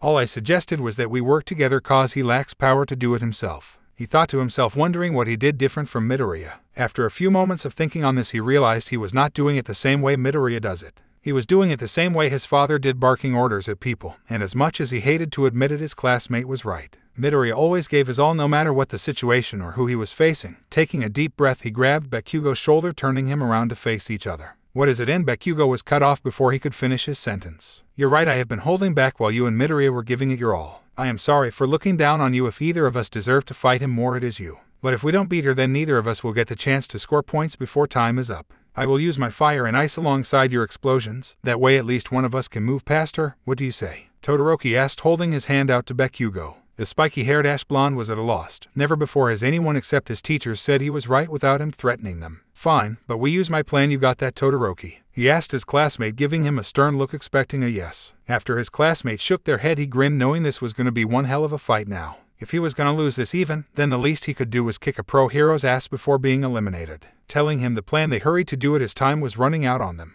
Bakugo ran at her, preparing an explosion, with the dragon hero getting ready to deflect him yet again. However, he stopped just out of her tail's reach and attacked the ground, spreading smoke and dust everywhere. The hero, being blinded, unable to see anything, was then attacked by a torrent of flames, surprising her as she assumed Endeavor-san could only use his mother's ice. Make a layer of ice now, Bakugo shouted from her left, making her put her guard up against the other boy, thinking a binding attack was coming her way. Instead, however, a wave of ice tried to surround her before Nejire melted it, with her smashing the rest. This also cleared up the dust, revealing Bakugo to be on her right side now. When did he sneak up on me? She thought as she saw him preparing a close-range AP shot. Chucking a rock at him, she smirked as he was about to get thrown into the wall yet again. However, that did not happen for some reason. Instead, he shattered, and the next instant she was shot with a barrage of explosions from behind. In the process, not only was she stunned, her sidekick was knocked out and sent flying away from her as well. To top it off, the flamethrower got damaged and exploded on her back, knocking her out, but not before noticing Bakugo on the left side. I see now, he used his reflection as a decoy while his partner caught my attention. Good teamwork, boys, you two might make it as a hero after all, she thought before passing out. UA Sports Festival, third-person POV. Nezu, who was currently losing his shit laughing like the madman he was also one of the only few watching not stunned right now. Everyone's reactions were better than the rodent-like creature had anticipated when he decided to hold off on showing this fight. Especially Endeavor's reaction, as he looked like he was trying to decide it between screaming his lungs out in rage or praise his son for taking down a pro hero. As for Izawa, though it was hard to tell if you did not know the man well, he too was shocked, but not even he was sure why his employee was shocked. Even President Mike himself was for once speechless, and he loved to talk more than anyone else he knew. Unfortunately for him, Midnight began rubbing her thighs together at this video. It was a good thing everyone was in too much shock to notice. Izawa was shocked that the two students who had the most trouble with teamwork ended up pulling off such an attack. And here I thought they were hopeless. Midoriya really is some kind of miracle worker. Izawa grinned under his scarf, seeing now why Recovery Girl is putting so much effort into him. Granted, he still thought it was odd that the women whose policy was go home as early as possible spent her time after work on him. If Midoriya had a healing quirk, it would make some sense to me, but his quirk was not a healing quirk like her quirk is. It is the opposite, a combat quirk. He thought to himself just before President Mike regained his composure, screaming his lungs out. With that, folks, the Night of Explosions and the Night of Ice has slayed the dragon. President Mike screamed, getting the viewers and crowd out of their state of shock. Both erupted in cheers at this epic fight of wills they just saw. Even the ones who disapproved of Momo's overuse of explosion were cheering for this awe-inspiring fight. Midnight fortunately pulled herself together before anyone really noticed what she was doing, nearly playing with herself. Ladies and gentlemen, I am proud to tell you that these two students from the fight have secured their spots in round 3. She announced like Nezu told her to do through her earpiece. Everyone was puzzled, not understanding how, since both boys had gained 0 points during the course of this maze battle. To explain for those who do not know, as per Nezu's secret rule I was informed of after of the second event, whichever individual or team beat the dragon like the knights from Fairy Tales did got an instant pass. Midnight exclaimed, cracking her whip as she bent down and winked Fi for the audience, giving the two a not-so-subtle sultry gaze. The boys took a few steps back behind their other classmates just to be safe, as both had heard the stories of her. But they were not on a team. Momo complained, pointing to the two as they did not bother looking at her. Not cause they hated her, but more so because they could not argue with her fairly valid reason. That is true, young lady. However, I felt they both deserved a pass for improvising a team, as they displayed incredible teamwork skills. As such, the two young men will do battle shortly in order to decide who moves onward to the third event. Nezu said over the speaker system before taking a sip of his tea. On that note, here is the scoreboard, people. Midnight said, pointing her whip towards the digital board to show the placement of everyone.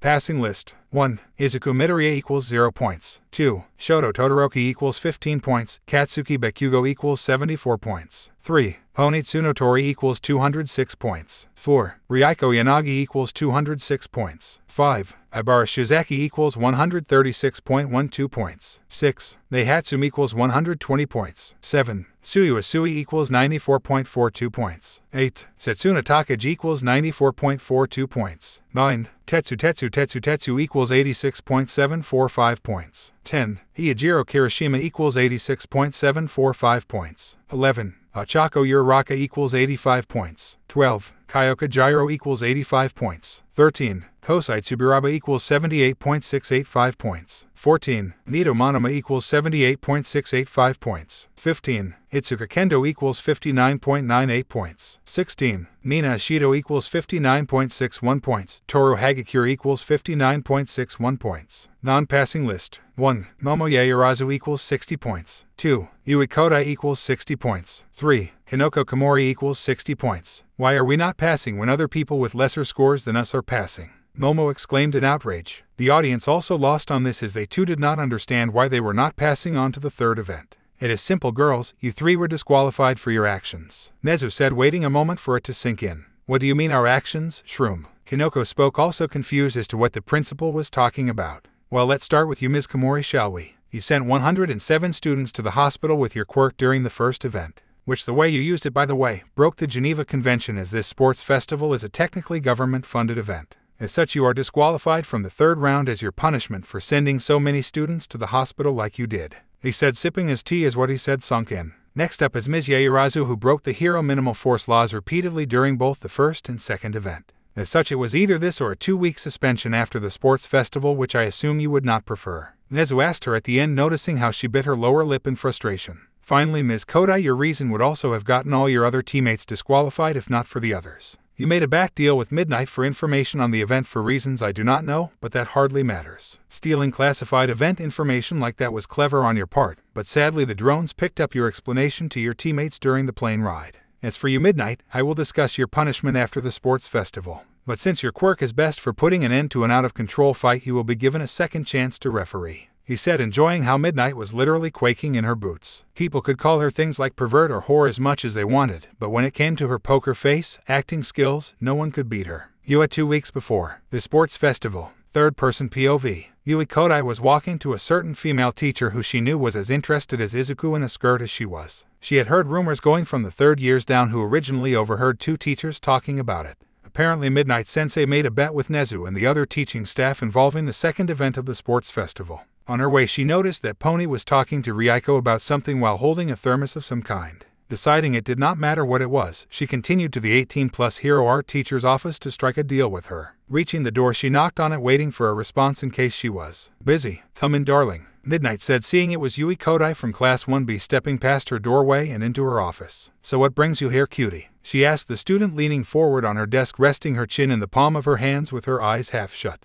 "This is unusual. I doubt she is here for a cup of tea." "What business does she have with me?" Midnight thought, gesturing for her student to sit down. "I came here to make a deal with you. If you help me win the sports festival's second event, then when I come in first overall I will share some private time of Izuku with you," Yui said as the heroine raised an eyebrow at this offer of hers. "How will you guarantee that private time?" Midnight asked her, curious as to what she had up her sleeve. "I will declare a wager to everyone else. Winner takes him out on a date, and I have no doubt all the girls will agree," Yui Kodai said, more than willing to do a threesome with her if it meant she got a taste of Izuku. "Oh wow, now that is devious girl taking advantage of their egos. Unfortunately for you I have to put a stop to your plan, at least till little Izuku is ready for that kind of relationship," Midnight thought, planning to put her to sleep when the time came. "Okay, but you should be warned I love girls just as much as I love guys, maybe even more so," Midnight said, giving her a wink as she laid back in her chair, giving her melons a little shake, making the student blush. Though Yui Kodai did not know it, Midnight left out the part of beating the dragon so she would not get the guaranteed chance by forming a team to specifically beat her.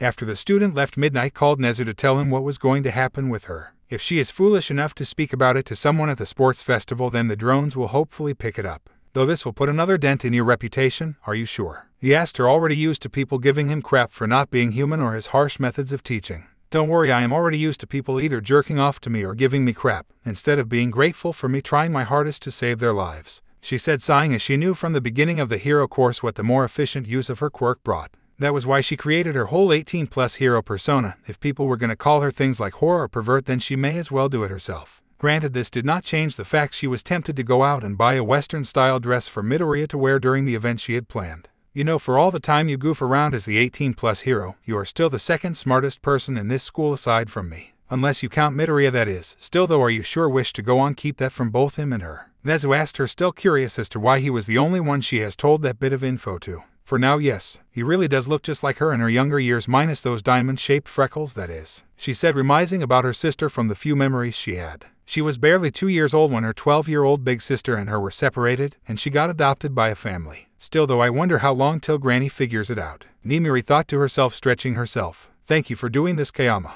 Nezu said, sighing, as he knew this was the best bet to get permission to put an official leash on a possible threat to the next welder of One for All. Not that he thought she would ever cause him any serious physical harm, but the trauma of being violated will definitely make it harder for him to focus on mastering that quirk. After that, he turned towards the window of his office to overlook the entire campus. "With evidence of All for One returning, I will need to make sure to prepare Midoriya as much as possible," he said, not liking the idea of sending such a young man into battle against the ultimate evil. "However, it will most likely have to be done, especially if All for One is more healed than All Might is when the final confrontation occurs." UA Sports Festival. Third-person POV. "Hold on, Principal Nezu, why are mine and Toru names beside each other like Bakugo and Todoroki?" Mina exclaimed, pointing to the board. Both girls worried about what answer they might receive. Granted, both wanted to be in denial of the obvious answer before them. Mina, noticing how nervous Toru was feeling, gave her hand a light squeeze to help calm her new girlfriend down a smidge. "Since you two girls tie for last place, you will unfortunately have to fight for 16th spot." Nezu responded in a cheery tone, despite the fact he felt it was a waste to not have these two determined girls in the mix. "There is no need, sir," Toru said, letting go of Mina's hand, stepping forward. "Are you trying to argue with the rules laid out by your principal?"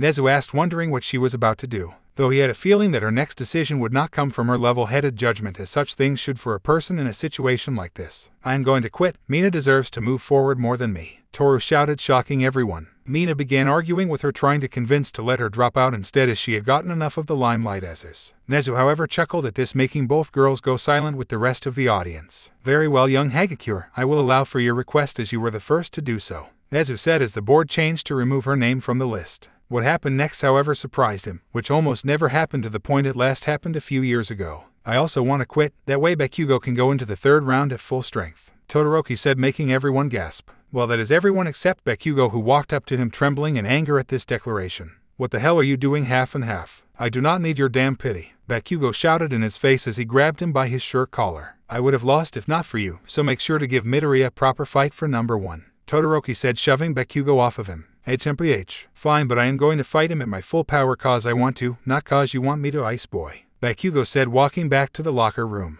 Nezu was shocked to see Endeavor-san going from cold-hearted to putting his fellow classmate before himself. Very well, young Todoroki, I will accept your decision on the condition that you go to the internship I decide for you, understood? Nezu asked him, getting a nod from the boy as well as an angry shout accompanied by a pillar of fire from the number 2 hero in the audience. The fighting brackets were then shown for everyone to see. Thankfully for Nezu, he was able to multitask during his speech and make the necessary alterations to the original setup. Round 1. Izuku Midoriya vs. Mei Hatsum. Tetsu vs. Kyoka Gyro. Nito Monoma vs. Tsuyu Asui. Kosei Tsubiraba vs. Ejiro Kirishima. Ryuko Yanagi vs. Setsuna Takage. Pony Tsunotori vs. Ibara Shizaki. Hitsuka Kendo vs. Mina Ishido. Katsuki Bakugo vs. Ochako Uraraka. SHOOTOOO. Endeavor roared just above the stands as a pillar of fire erupted from him, melting a hole all the way through the ceiling of the arena. Fortunately, no one got hurt, but he was still extremely upset, to say the least, that his son just gave up instead of fighting. After stomping off for a bit of a walk, he remembered what his son said. Wasn't Midoriya that girl playing the role of the princess? He said to himself, not having paid much attention to anyone but his son this whole time. If my son is infatuated with that girl, all I have to do is break her and this ridiculous rebellious streak will finally come to an end. He thought to himself, thinking his plan was genius. Midoriya, I suggest you prepare yourself. I will use the internship as an excuse to bring you to my agency. There I will teach you what values you should be teaching my son. Endeavor said, grinning, thinking she would never refuse an offer from the number 2 hero unless the number 1 hero made an offer. With that, the audience had the option to leave to get something to eat, while the remaining contestants who did not pass had the option to participate in other smaller games to show off for the audience. Those who did move on to the final 16 got something to eat, with Izuku getting dressed into a pair of gym clothes, deciding to join his classmates. Despite the other 3 telling him it was a bad idea, he went anyway, meeting Midnight on the way there, who traded spots temporarily with Vlad so she could get something to eat. Granted, that was all after he realized who Gran Torino was from the news of hero fights he watched, going into a fanboy mode. Midnight-sensei, how are you? He said, not stammering for once, actually surprising himself. I'm good, Midoriya. Oh, and you can call me Nimiri if you want, she said, ruffling his hair as he blushed. I can't do something like that, he said, covering his face, looking away from her, though for some reason the way she played with his hair felt similar to how Recovery Girl or his mother would. Midnight found this amusing, as he was just as much of a nervous wreck as her big sister was when their mother joked with the two of them. I told you to call me that so you can, or if you want you can call me Auntie, she said, leaning into his face. His arms flailed around his head as he stuttered in confusion, not sure which one was worse for someone to hear him call her. I am joking, so relax. I would feel super old if you called Auntie, you know, Midnight said, stifling her giggle as she pulled him into a sideways hug. I cannot wait to see everyone's reactions when they see me hugging Izuku like this, Midnight thought to herself as Izuku had calmed down a bit, going to a light dusting of pink on his cheeks from the previous red he was. UA Sports Festival. Cafeteria. Third-person POV. The room was filled with people either eating already or those waiting in line to get food from Lunch Rush. Those individuals ranged from 4 different categories: heroes, students, parents of the students, and finally those who worked for UA. That being said, the room was pretty much divided into thirds based off those previously mentioned groups. One of those thirds was the faculty members, both heroes and non-heroes, talking about the students or other work-related topics. Another third of them were the students and parents eating and talking together, as many were being introduced to one another for the first time. The last third was pretty much divided in 2 halves, with one of those being more cramped than the other. Endeavor, with only a few other heroes willing to sit anywhere close to him, let alone the same table, even his own son got food from a vending machine to avoid him. The other half of the cramped space was where the other heroes were trying to enjoy the most out of this tense lunchroom atmosphere. Then all went silent when 2 people who most never expected to see hugging each other like they were walked into the room. Midnight was grinning as she had her left arm wrapped around Midoriya's waist, with it weaving under his armpit and over his shoulder. Her hand was pressing his head sideways into her chest as though her ample mounds were fleshy pillows for him. Everyone was mouths agape at this, but the 2 of them, despite one of them being more embarrassed than the other, went into the food line. 2 katsudon Lunch Rush, extra toppings if you don't mind, Midnight said, letting go of Izuku so they could grab their trays, though she made sure he did not leave her side. On their way to the Pro Heroes, where she knew Midoriya would be the most happy, Endeavor stepped into their path. Izuku, Midoriya, correct. My son may not be here at the moment, but even so, a conversation between us surely be for your benefit, Endeavor said, placing a hand on their arm as he had to literally look down on the student due to the height difference between them. She has a good amount of muscles. She is a little on the thin side, but a shift in training should help her reach the ideal body for birthing a strong heir. he thought, waiting for her to respond. Since he already had the perfect quirk combination due to his son, he noticed that his son's physique was more on the fragile side like his wife. So when he rewatched the second round on speed up, pausing here and there, he noticed how her quirk generated large amounts of energy. Between her quirk being able to synchronize with his son quirk perfectly in terms of offspring, and her physical strength, he knew that their child would be the successor he needed. I was so focused on my wife's quirk I neglected her naturally frail body, but with this girl I can correct that mistake. Endeavor thought, not realizing that Izuku was shaking before he got slapped by Midnight, causing him to glare at her. "Let go of my student." "No," Midnight said, glaring at the man who was scaring her nephew with his violation of their personal space. Granted, she technically violated his personal space earlier, but unlike him, she did not do it in a creepy death grip on his arm. Everyone around her either held in their breaths at the sight of her slapping Endeavor or gasped fairly audibly. "You think you can get stand up to me, pervert?" Endeavor questioned her, insulted that this joke of a hero in his eyes was daring to stand up to him. A few of his sidekicks who came with him from his agency were standing up in their seats ready to move in to back up their boss. "She can talk back to you however she likes when you are manhandling her student." Mandalay from the Wild PP Cat stepped up to stand beside her. The rest of their group followed, making Endeavor back down before the PR nightmare could begin for him. Damn, that group of women, don't they know their place as heroes under the number 2 hero? He thought before walking back to his seat in a huff. With that, Midnight walked Izuku with her and the group of heroes to the table they were sitting at. What followed was a pleasant lunch conversation as he asked them a lot, and I mean a lot, of questions. After a bit, it was time for her to leave a few minutes before the students, along with the other first-round students. Before leaving, however, she pulled a small box of mints out of her cleavage, making Izuku stutter before she gave him one and had one herself. With that out of the way, it was time for the first of the many battles to come today. UA Sports Festival. Third-person POV. The crowds were roaring with excitement as a remix of Ride of the Valkyries played, with present Mike announcing the 2 contestants. "It is here, folks, the battles you have been waiting all day for." Representing the support course, first up is the battle between the Mistress of Machines, the wife of Wiring, Mei Hatsume.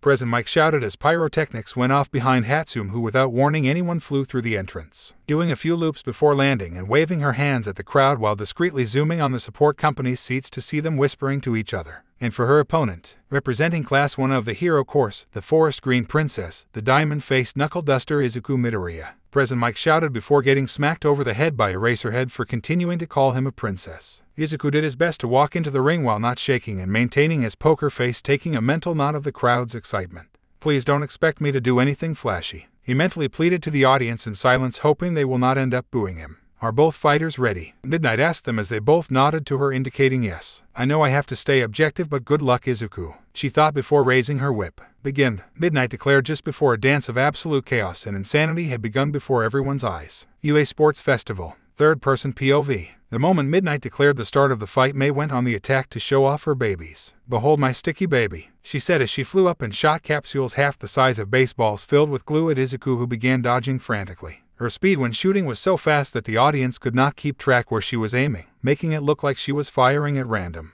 For her, it was refreshing to have someone who thinks and reacts at a normal pace like her, as she has to usually slow down her thought process for those around her so she could properly explain her babies to them when they asked. Or in this case, help her demonstrate her new baby for much longer period of time than a normal person could. A sentiment Izuku somewhat shared with her as he too had slowed down for the people around him by concentrating. They turned away for a moment after a minute or so of this to see how the support companies were feeling so far about this baby. "Now that is most certainly a unique name for an invention," Present Mike said, trying his hardest to not make a penis joke. Midnight and Eraserhead, on the other hand, both rolled their eyes, knowing his childish humor he was actually suppressing. Nezu, who knows Present Mike well, also knows the voice hero knows better than to use dirty jokes when on air like this. Granted, he never really made them to begin with, as those were more Midnight thing than his were more childish and simply loud. Izuku was caught off guard, to say the least, as he was not expecting a glue gun to be fired at him, especially this rapid-fire succession. Unfortunately for him, her ammunition seemed to be plentiful based off the size of the ammunition and the sizable pouch she had at her waist.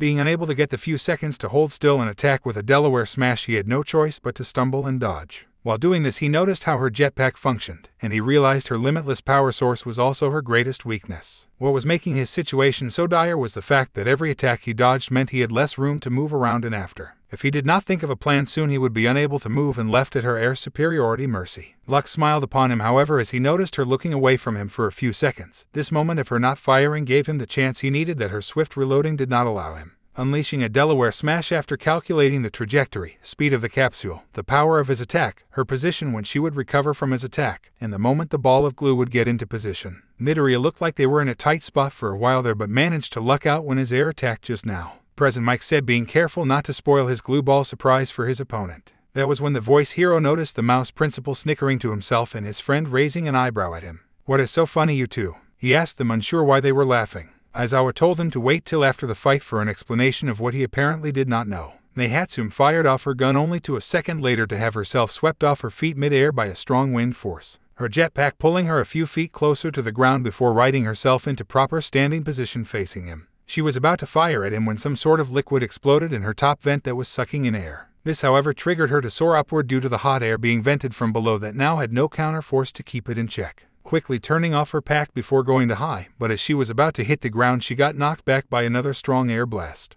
To avoid getting knocked out of the arena before she could show off more, she launched her grappling hooks from her utility belt. The prongs got stuck in the ground, holding her in place on the edge of the arena, now realizing the air blasts came from him. Realizing she could not stop herself from getting knocked out again from this, she took off her jetpack, turning it around. Then turning it back on, knowing it could not suck in air anymore, she let go, putting up with the minor pain from the hot air as it launched itself at her opponent. Izuku jumped up to dodge it. Already knowing what she would do next, he prepared a Delaware smash. Except after the glue attack, another came. The second attack she used was something that looked like a disc launcher that fired a small net. Originally she made the net bigger, but decided it was better to put a few extra nets in her utility belt, and it was arguably a better size for capture as well. Though a net covering their full body would be better for entangling them overall, her smaller nets were different. They were an odd cross between a bola and a net, so when they hit his outstretched hand the balls spun around, interlocking.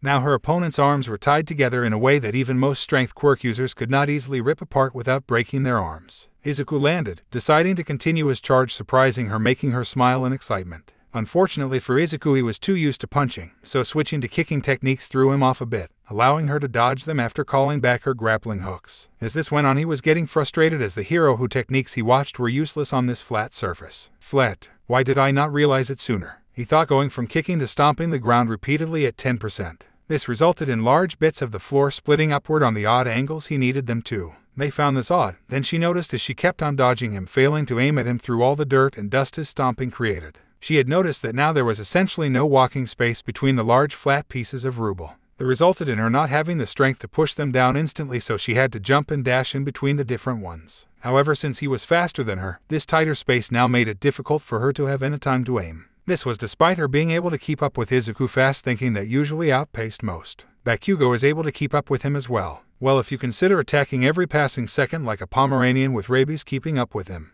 Elsewhere at the nurse's office, Gran Torino was chuckling, making the other two in his company raise an eyebrow. "Since when do you laugh at property damage?" Recovery Girl asked him, wondering why he is not berating Izuku instead, since he was only really taught how to punch thanks to a certain someone. Gran Torino said, looking at his former student for a second to make them cough into their hands and rub the back of their head. "He decided to change the battlefield in order to make use of my fighting style, deeming it most effective against her," he said, waiting with surprised eagerness to see what the kid could learn just from watching.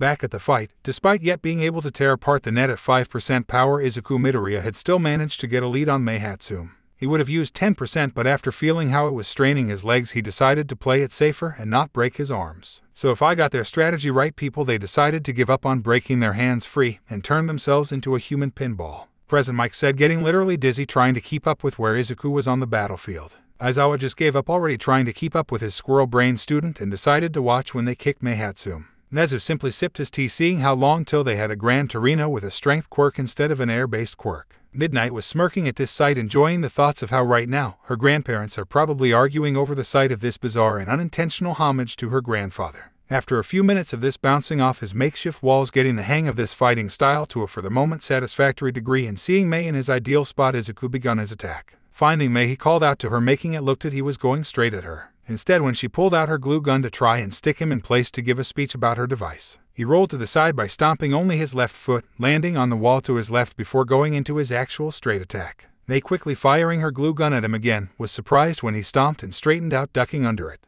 Rolling to a stop just beneath her on his back with his legs pulled close, he kicked her with both feet, sending her flying to the edge yet again. However, this time she had to use 4 grappling hooks suspending her in midair, 2 in the wall and 2 of them in 2 pieces of the floor of the arena. Izuku followed her when she was sent flying, so when she got suspended in midair, he accidentally landed on her, basically straddling her waist. Something Midnight was enjoying the sight, thinking of how exciting they would be to use during actual sec. While doing this, he gave her utility belt a horse jokey-like kick that he got to practice earlier thanks to Pony Tsunotori. Unfortunately, he kicked the wrong one that resulted in the 2 in the wall retracting, pulling them back into the arena. Izuku slammed his feet down on the prongs on the ground to try and stop them from slamming into the concrete at high speed. Though they stumble out of the opposite end of the arena since she landed first, she was disqualified, so he won. However, the position they landed in, where she was straddling his waist now while holding down his arms, panting heavily, made it a little awkward to say the least. And just like that, my darlings, we have our first fighter moving on. Izukumidoriya. Midnight declared as the board changed. The crowd was applauding for both fighters as the two decided to now explain for them and Mike. The reason Nezu was laughing before was the fact that it was not an accident, but I assume calculated, Aizawa said, bewildering the audience. To make it clear, Izuku Midoriya IQ falls just a few points behind mine, essentially making them the new officially recognized second smartest person in all of Japan. Nezu said as though it was nothing while everyone was shocked. During this moment of shock, Hatsum jumped up and gave him a helping hand to get back up on his feet. To be more precise, Midoriya and Hatsum are both on par with me due to a brain condition called synaptic overload syndrome. I will explain it in a way that anyone who is not a doctor will be able to understand. So, there is the phenomenon that I just mentioned, that causes the brain to be unable to properly turn off and stop processing under any circumstances. In that way, even while sleeping from exhaustion, their minds are still running background calculations and operations. The side effects could include insomnia, hyperactiveness, muttering, stimming, and other such symptoms as an example. Fortunately, only Hatsum is displaying the hyperactive trait, unlike Midoriya, he said, making Aizawa regret slightly allowing Midoriya to stay in his class. Vlad, on the other hand, wanted to punch himself in the face for letting Aizawa take such a potential-filled student from him. While this conversation was being broadcasted, a new one was beginning between the two competitors, doing so as they talked in such fast mumblings that Nezu had to play a live recording of it on lowered speed for people to understand. Your jetpack was incredible. Other than a small electrical charge to get it started, the rest of the energy is clean and renewable, Izuku said, impressed by her jetpack run almost entirely on clean energy. I know, I was amazed how you managed to figure out my baby, they said, surprised that someone outside the support course even somewhat understood her work. Well, quite efficient actually. The main power turbine on the back continuously drew in large amounts of air. This in turn created a powerful pushing force as a side effect, which was pushing you down a bit from right above you, while you used the cooling system that expelled heat to push you up from the bottom. By adjusting the two, you could maintain whatever altitude you wanted. With extra heat expulsion from the sides, you could also change direction whenever you needed or wanted to. However, when you were flipped around, the pushing force from above became a pulling force. This was due to the funnel of hot air created by your under vents pulling the cold air, which your top vent essentially made into a pillar above you, Izuku said on a bit of a rant, but for me she drank in every word, starting to imagine them working on more of her babies together, and for some reason a child calling her mother showed in that fantasy, who also began assisting them. Yeah, unfortunately the greatest part of my baby design ended up being a major weakness in a fight. But I think you appreciate my babies, May said, admitting her baby had a few flaws in its current state that she would need to correct, yet still excited to find someone other than her parents who did not yell at her for hard work in creating these mechanical miracles. Who in their right mind wouldn't? It can be used for almost every hero. Hundreds, no thousands could use it for faster travel to crime scenes no matter their quirk. Izuku told her, already imaging how many heroes could benefit from a more refined version of this device. For a moment Hatsum stopped thinking about everything else around her, and all she could see was her fantasy from before springing to life. Her in her own personal lab working on a new baby as he comes, hugging her from behind, handing her a tool. The small girl with his green excited eyes and their pink hair matching her own color yet matching his messiness. A set of diamond freckles like his looking like they were squished together as she smiled with an ear-to-ear grin, holding up a small box holding some materials. When she realized he had been asking her this whole time if she was okay, looking concerned, she realized she needed to assure him she was okay before popping the question. I am fine, don't worry, May said, waving off his concern with a laugh, as that was literally nothing compared to her previous home lab explosions. After he looked like he was calm again, she asked him what she wanted to know. Make babies with me, she shouted in excitement, forgetting how to ask him properly as she tackled him to the ground. While he was a stuttering red-in-the-face mess, the crowd was either shocked into gasping or equally red at such a bold declaration, with some doing both. Seeing this, her protective instincts kicked in and she pried the girl off of him while Cementus brought cement up to her neck to restrain her.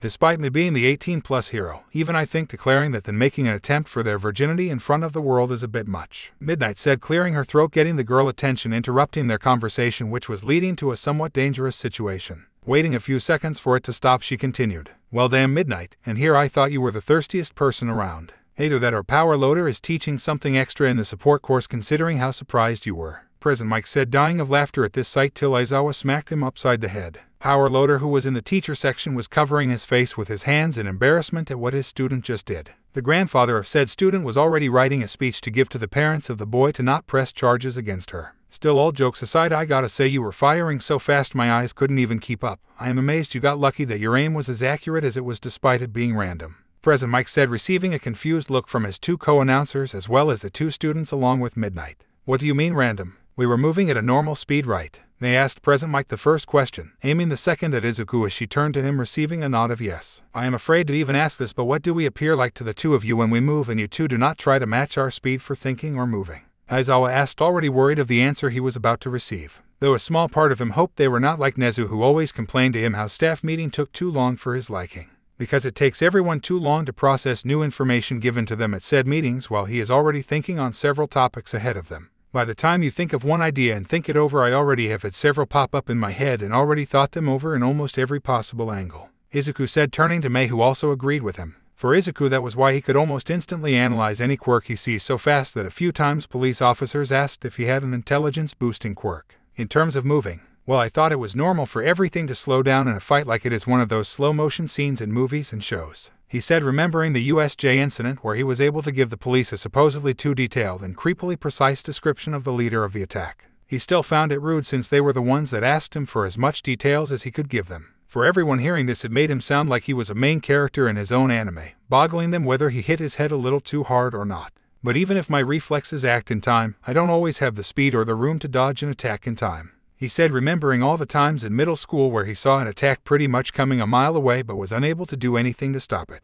Mei was agreeing with him again how it is also how she views the world around her. Both individuals found it troublesome to when their physical abilities could not keep up with their minds when they wanted them to. However, with the newly acquired power of one for all, his body could now start to keep up with his mind in terms of speed or power. Nezu was cackling like a madman, getting everyone out of their shocked daze after hearing this absurd explanation. Looks like we need to give young Hatsum a proper IQ test as well, don't we, power loader? Looks like she might be close to my IQ as well, Nezu said, finding it too joyful to have more people who could understand his pains. Everyone else watching, however, were worried how most likely the three smartest individuals in Japan were a chimera-like mouse creature in a business suit, a pink-hair mad scientist who uses inappropriate phrasing, and a hero fanboy from what little they could tell of him. I bet you didn't have Aizawa help you with this for Midoriya, power loader called out, pointing at the announcer's booth. You're correct, I did not get his assistance with it since I did this before young Midoriya even enrolled, let alone applies to UA, Nezu said, making the support course teacher slump down into his seat sniffling. This, however, made many people hearing this wonder why Nezu tested his IQ before UA or how the rodent had met the young man. When All Might began training Midoriya, Nezu checked his records and found it odd how he had perfect test scores but so many incident reports. This made him suspect his school was covering up for another student at the time, only to find the unfortunate truth recently. Still, as a result, he decided to give Midoriya a proper test, and sent in the results to hopefully help remove those stains his middle school left on his record if chose a school other than UA. Oh right, can't wait for our baby to help us make more babies in the future, Mei exclaimed before getting carried off by Cementos after she squeezed her way out of the cement somehow to give him a peck on the cheek. For her parents, however, they were overflowing with excitement as they actually have a genuine chance to become grandparents now. Her grandfather, who was still watching this, was unsure whether to be even more worried cause her crush was just like her, or to be less worried since this means he can actually survive her. Most of the others after him who were watching were jealous that she got to declare something like that to the whole world before they could. Izuku stood there in confused silence for a minute before speaking up to ask a question to no one in particular. Was she talking about making an invention to help us make more inventions, or was she talking about an actual baby? He asked, unsure of what she was talking about. Unfortunately for your peace of mind, Midoriya, I think she meant a real baby, Aizawa told him in a deadpan tone, knowing what kind of trouble he might experience thanks to his encounters with Mrs. Joke, who shouted, "Let's do a double marriage ceremony with them." Her usual abandon for the social normal still there. Endeavor did not see any of this as he was busy walking around to try and find his son as well as to clear his head. Shoto was smart and did not go back to his class seats after the fighting began but sneaked his way back into the nurse's office where Recovery Girl allowed him to watch the fight. When Izuku got back, however, she had him lay down immediately to check his legs despite him saying he was alright. And Ko, however, in the stands was concerned about what kind of other crazy girl's eyes her son may have drawn towards him. Todoroki, on the other hand, was unknowingly blushing when he saw Izuku began panting in the fight. Fortunately for him, the other three in the room who were being careful of what they said earlier due to him being in the room did not notice his blush. With that, Cementos needed a full 30 minutes of work to fix the field, but once that was done the next two came out. Alright folks, first we have representing Class 1B. The Wall of Steel, one half of the manly duo Tetsu. Present Mike said as the young man came walking out, clashing his metal fists together. On the other side, his opponent and representative of Class 1 a hero course, the mistress of music, the rocker who will literally rock you to the core with her music, Kyoka Gyro, he said as she then walked out from her side, getting into the ring. Just like before, Midnight asked them if they were ready and the match was declared to begin. UA Sports Festival, third-person POV. The fight began with a surprisingly forward attack from Gyro, who was meeting Tetsu by running towards him. This caught him off guard, but for a reason he did not understand, she brought her two earphone jacks together for a rather surprising attack. Results were a sonic boom sending him flying back, the impact knocking the wind out of him despite his metal coating.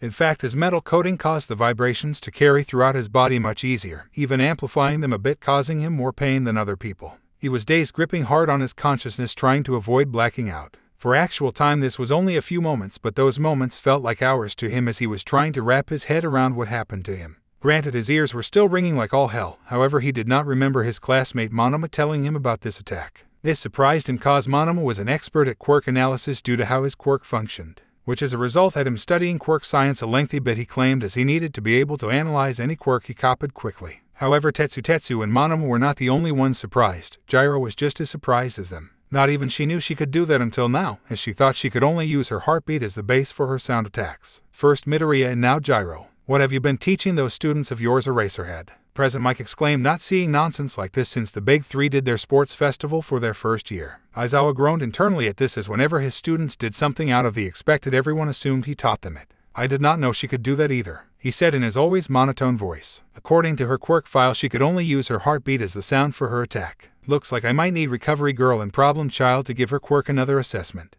Aizawa thought, already seeing the headache that was coming his way down the road. Nezu, however, was enjoying this, as he had previously speculated that her own heartbeat was not the only sound she could use. However, this now proved him right. This also meant he would need to get her quirk properly assessed so she could properly train. Izuku, who was watching it right now from the safety of the temporary nurse's office, also was happy his assessment about her quirk was right. The reason he was there was due to Recovery Girl not wanting him to leave her side as much as possible. After what happened with Endeavor earlier and what happened with Hatsume after their fight, she was somewhat worried. More specifically, she was worried about who would approach him next, maybe the Hero Public Safety Commission. Back to the fight, Gyro was thinking she would have had to attack his ears directly to force him into submission, which meant she would have had to ran at him, assuming he was as tough as Kirishima in terms of defense. Looking as though she was right, he still appeared so, as he was already getting up, so she decided to use the same attack from before despite not quite understanding it.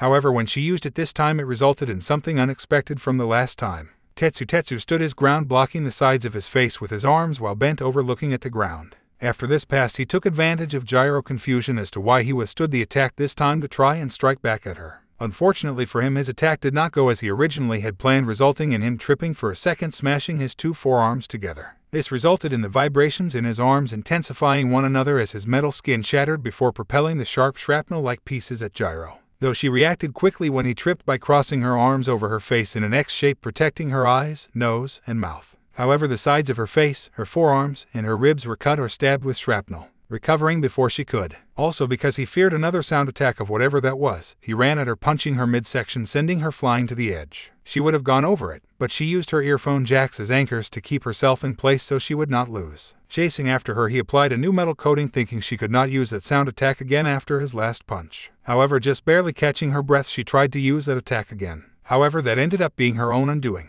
To protect himself from her possible attack while still being able to attack her, he covered his front by putting together his forearms. Unknowingly, however, this deflected her sonic boom attack as it was close range, sending him flying back but just barely conscious. Gyro, however, was knocked out instantly due to her better hearing and sent flying into the stadium wall with small amounts of BLD trickling from her ears. With it, the battle ended and Midnight called for emergency medical bots in a hurry after running to Gyro to make sure she was okay. Tetsu won, moving on to the next round. And with damage to the ring being minimal, the next fight took only a 10-minute wait. Izuku helped Recovery Girl with their injuries as best he could, which she complimented him for, but made sure to tell him not to let it get to his head. With the field ready, Present Mike began to introduce the next two fighters. After the first two intense fights, let hope that the energy does not die down with the coming fights, he said, getting the crowd to cheer, pushing him to introduce the next fighters. Representing Class 1 is the Green Queen herself, the Frog Princess from the next pond over, Tsuiwasui, Present Mike said as she walked through her door. And her opponent representing Class 1B is the Gentleman of Quirk Genes, the Master of Mimicry, Nido Monoma,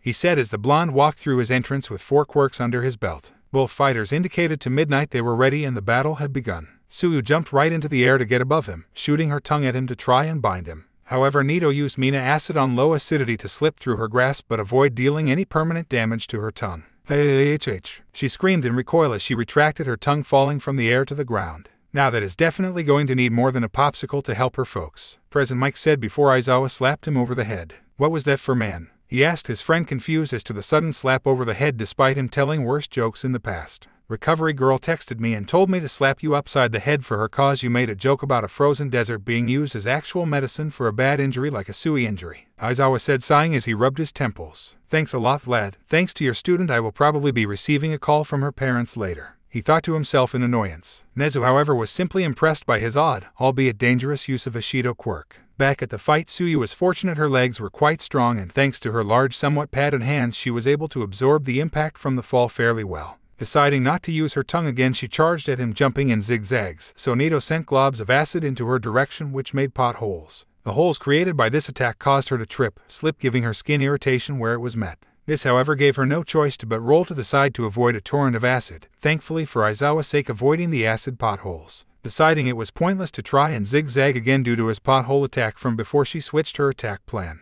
She began to circle him, instead trying to find either an opening to move in again or hope he reached his limit with her classmate's quirk. However, despite it not being effective now, he sent globs of acid in all directions around himself, making more holes, confusing her. At the 4-minute mark, Nito has reached his limit as his arms were starting to get minor burns. This was unfortunately from his copying quirk not giving him the same resilience to her acid Mina mutation quirk gave her skin. Noticing how she began jumping in place, he braced himself by kneeling, though to Tsuyu it looked like he was hurt from the acid more than she originally thought. Taking what she thought was her chance, she had built up enough momentum to jump straight to him to do an overhead axe kick. However, he knew this would end up being her only attack plan, so he used his former teammate air solidifying quirk. Creating a flat surface, he put his hands against it, using it to push her aside before grabbing it on both sides. First an acid quirk and now his previous teammate quirk from the previous 2 rounds. This guy is like a record of the best hits from the hero course, President Mike said, liking how his fights allowed him to see multiple quirk matchups at once. Aizawa was somewhat agreeing with him, wondering what his student would do in the face of basically multiple opponents. Nezu was now wondering why he was only using 1 quirk at a time instead of 2 in combination like in training.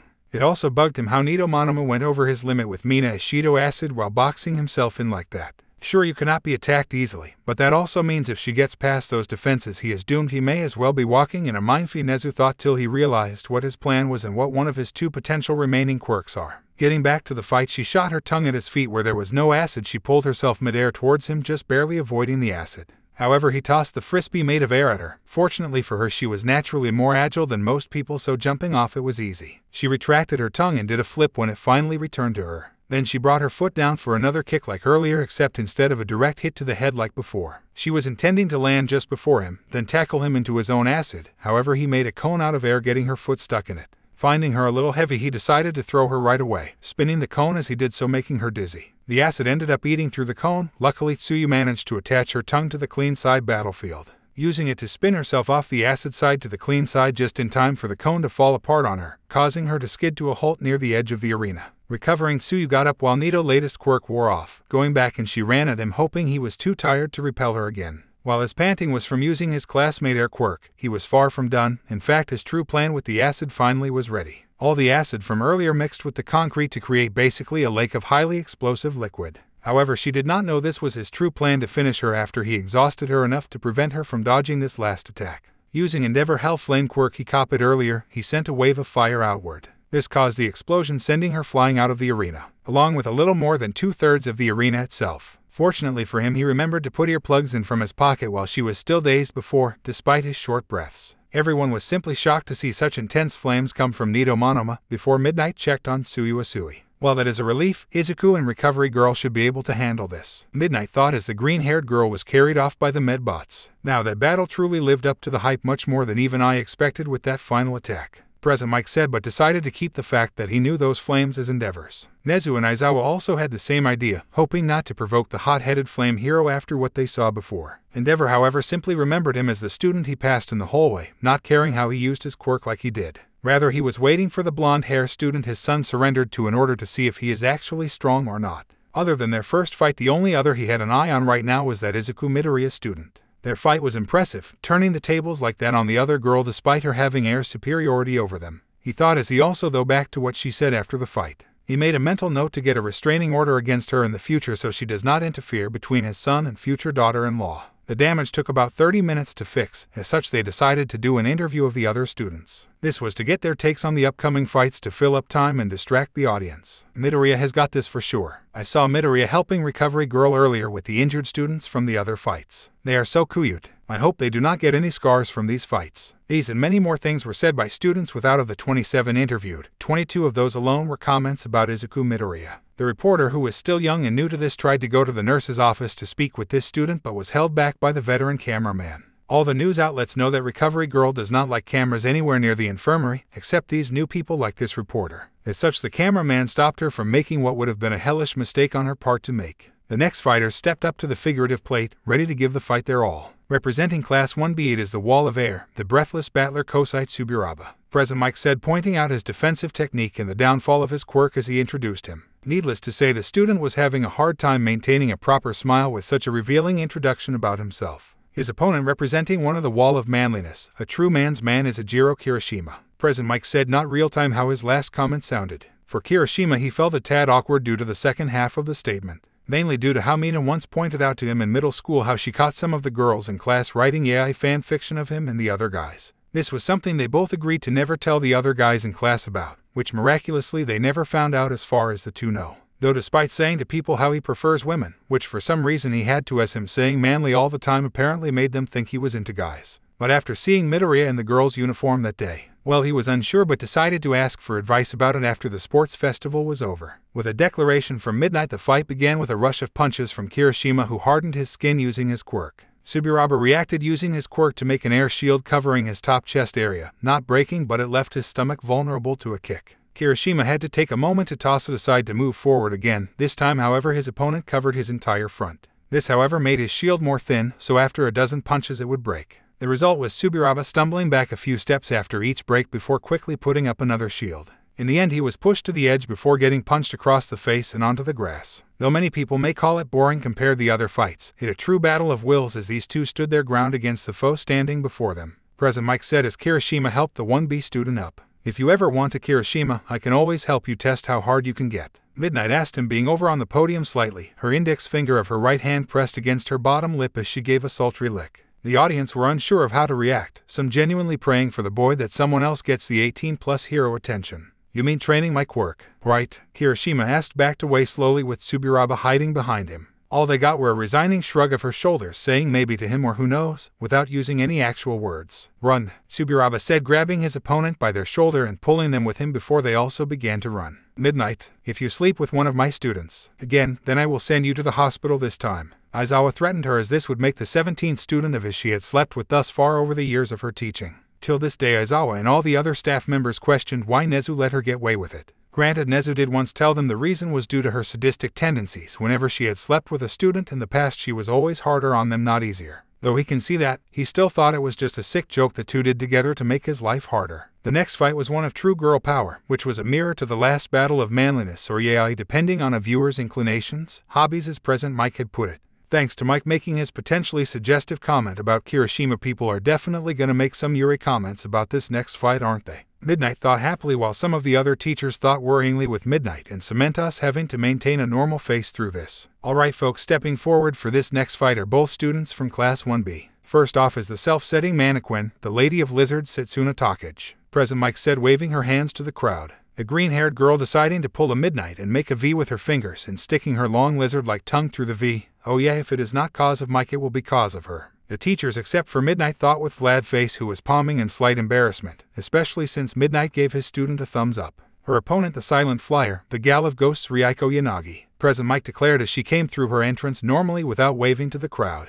Midnight declared the fight to begin after looking to both contestants and getting a nod for yes. Setsuna started the fight by dismembering her body, sending her parts flying at her classmate in an attempt to overwhelm her. Overwhelm her it did. Ryuko was unable to control so many of her body parts and got head-butted by Setsuna, who used her other body parts to cover her head. With Ryuko stumbling back from the headbutt, Setsuna put herself back together, getting shoved by her classmate to the ground. Setsuna, who had Ryuko face on the floor with their arm twisted behind their back, bent down to whisper something to the ghost girl. "As much as I want you to surrender, your ass feels way too good for me to want to stop," Setsuna said to her, not being serious in the slightest, while grinding her knee into Ryuko's crotch, knowing she would rather surrender than make herself look like a pervert. Trapped underneath her classmate, Ryuko was unable to squirm out of her grasp, doing her best to stifle her moans trying to escape her throat. "Damn it, Setsuna, thanks to your hand gesture earlier, if I let out a single moan, people are gonna compare me to Midnight Sensei," Ryuko thought to herself. Knowing full well she would let out a moan right now if she tried to push Setsuna off of her, she decided to surrender. After tapping her left leg twice at midnight, question of whether or not she wanted to surrender, Setsuna was declared the victor. "Sorry, Pony, I let you down," she thought out to her girlfriend, feeling ashamed someone other than Midoriya or her girlfriend made her feel pleasure. Setsuna, whose plan worked out well, skipped happily back to her class seats while an embarrassed Ryuko went to the side entrance she came from.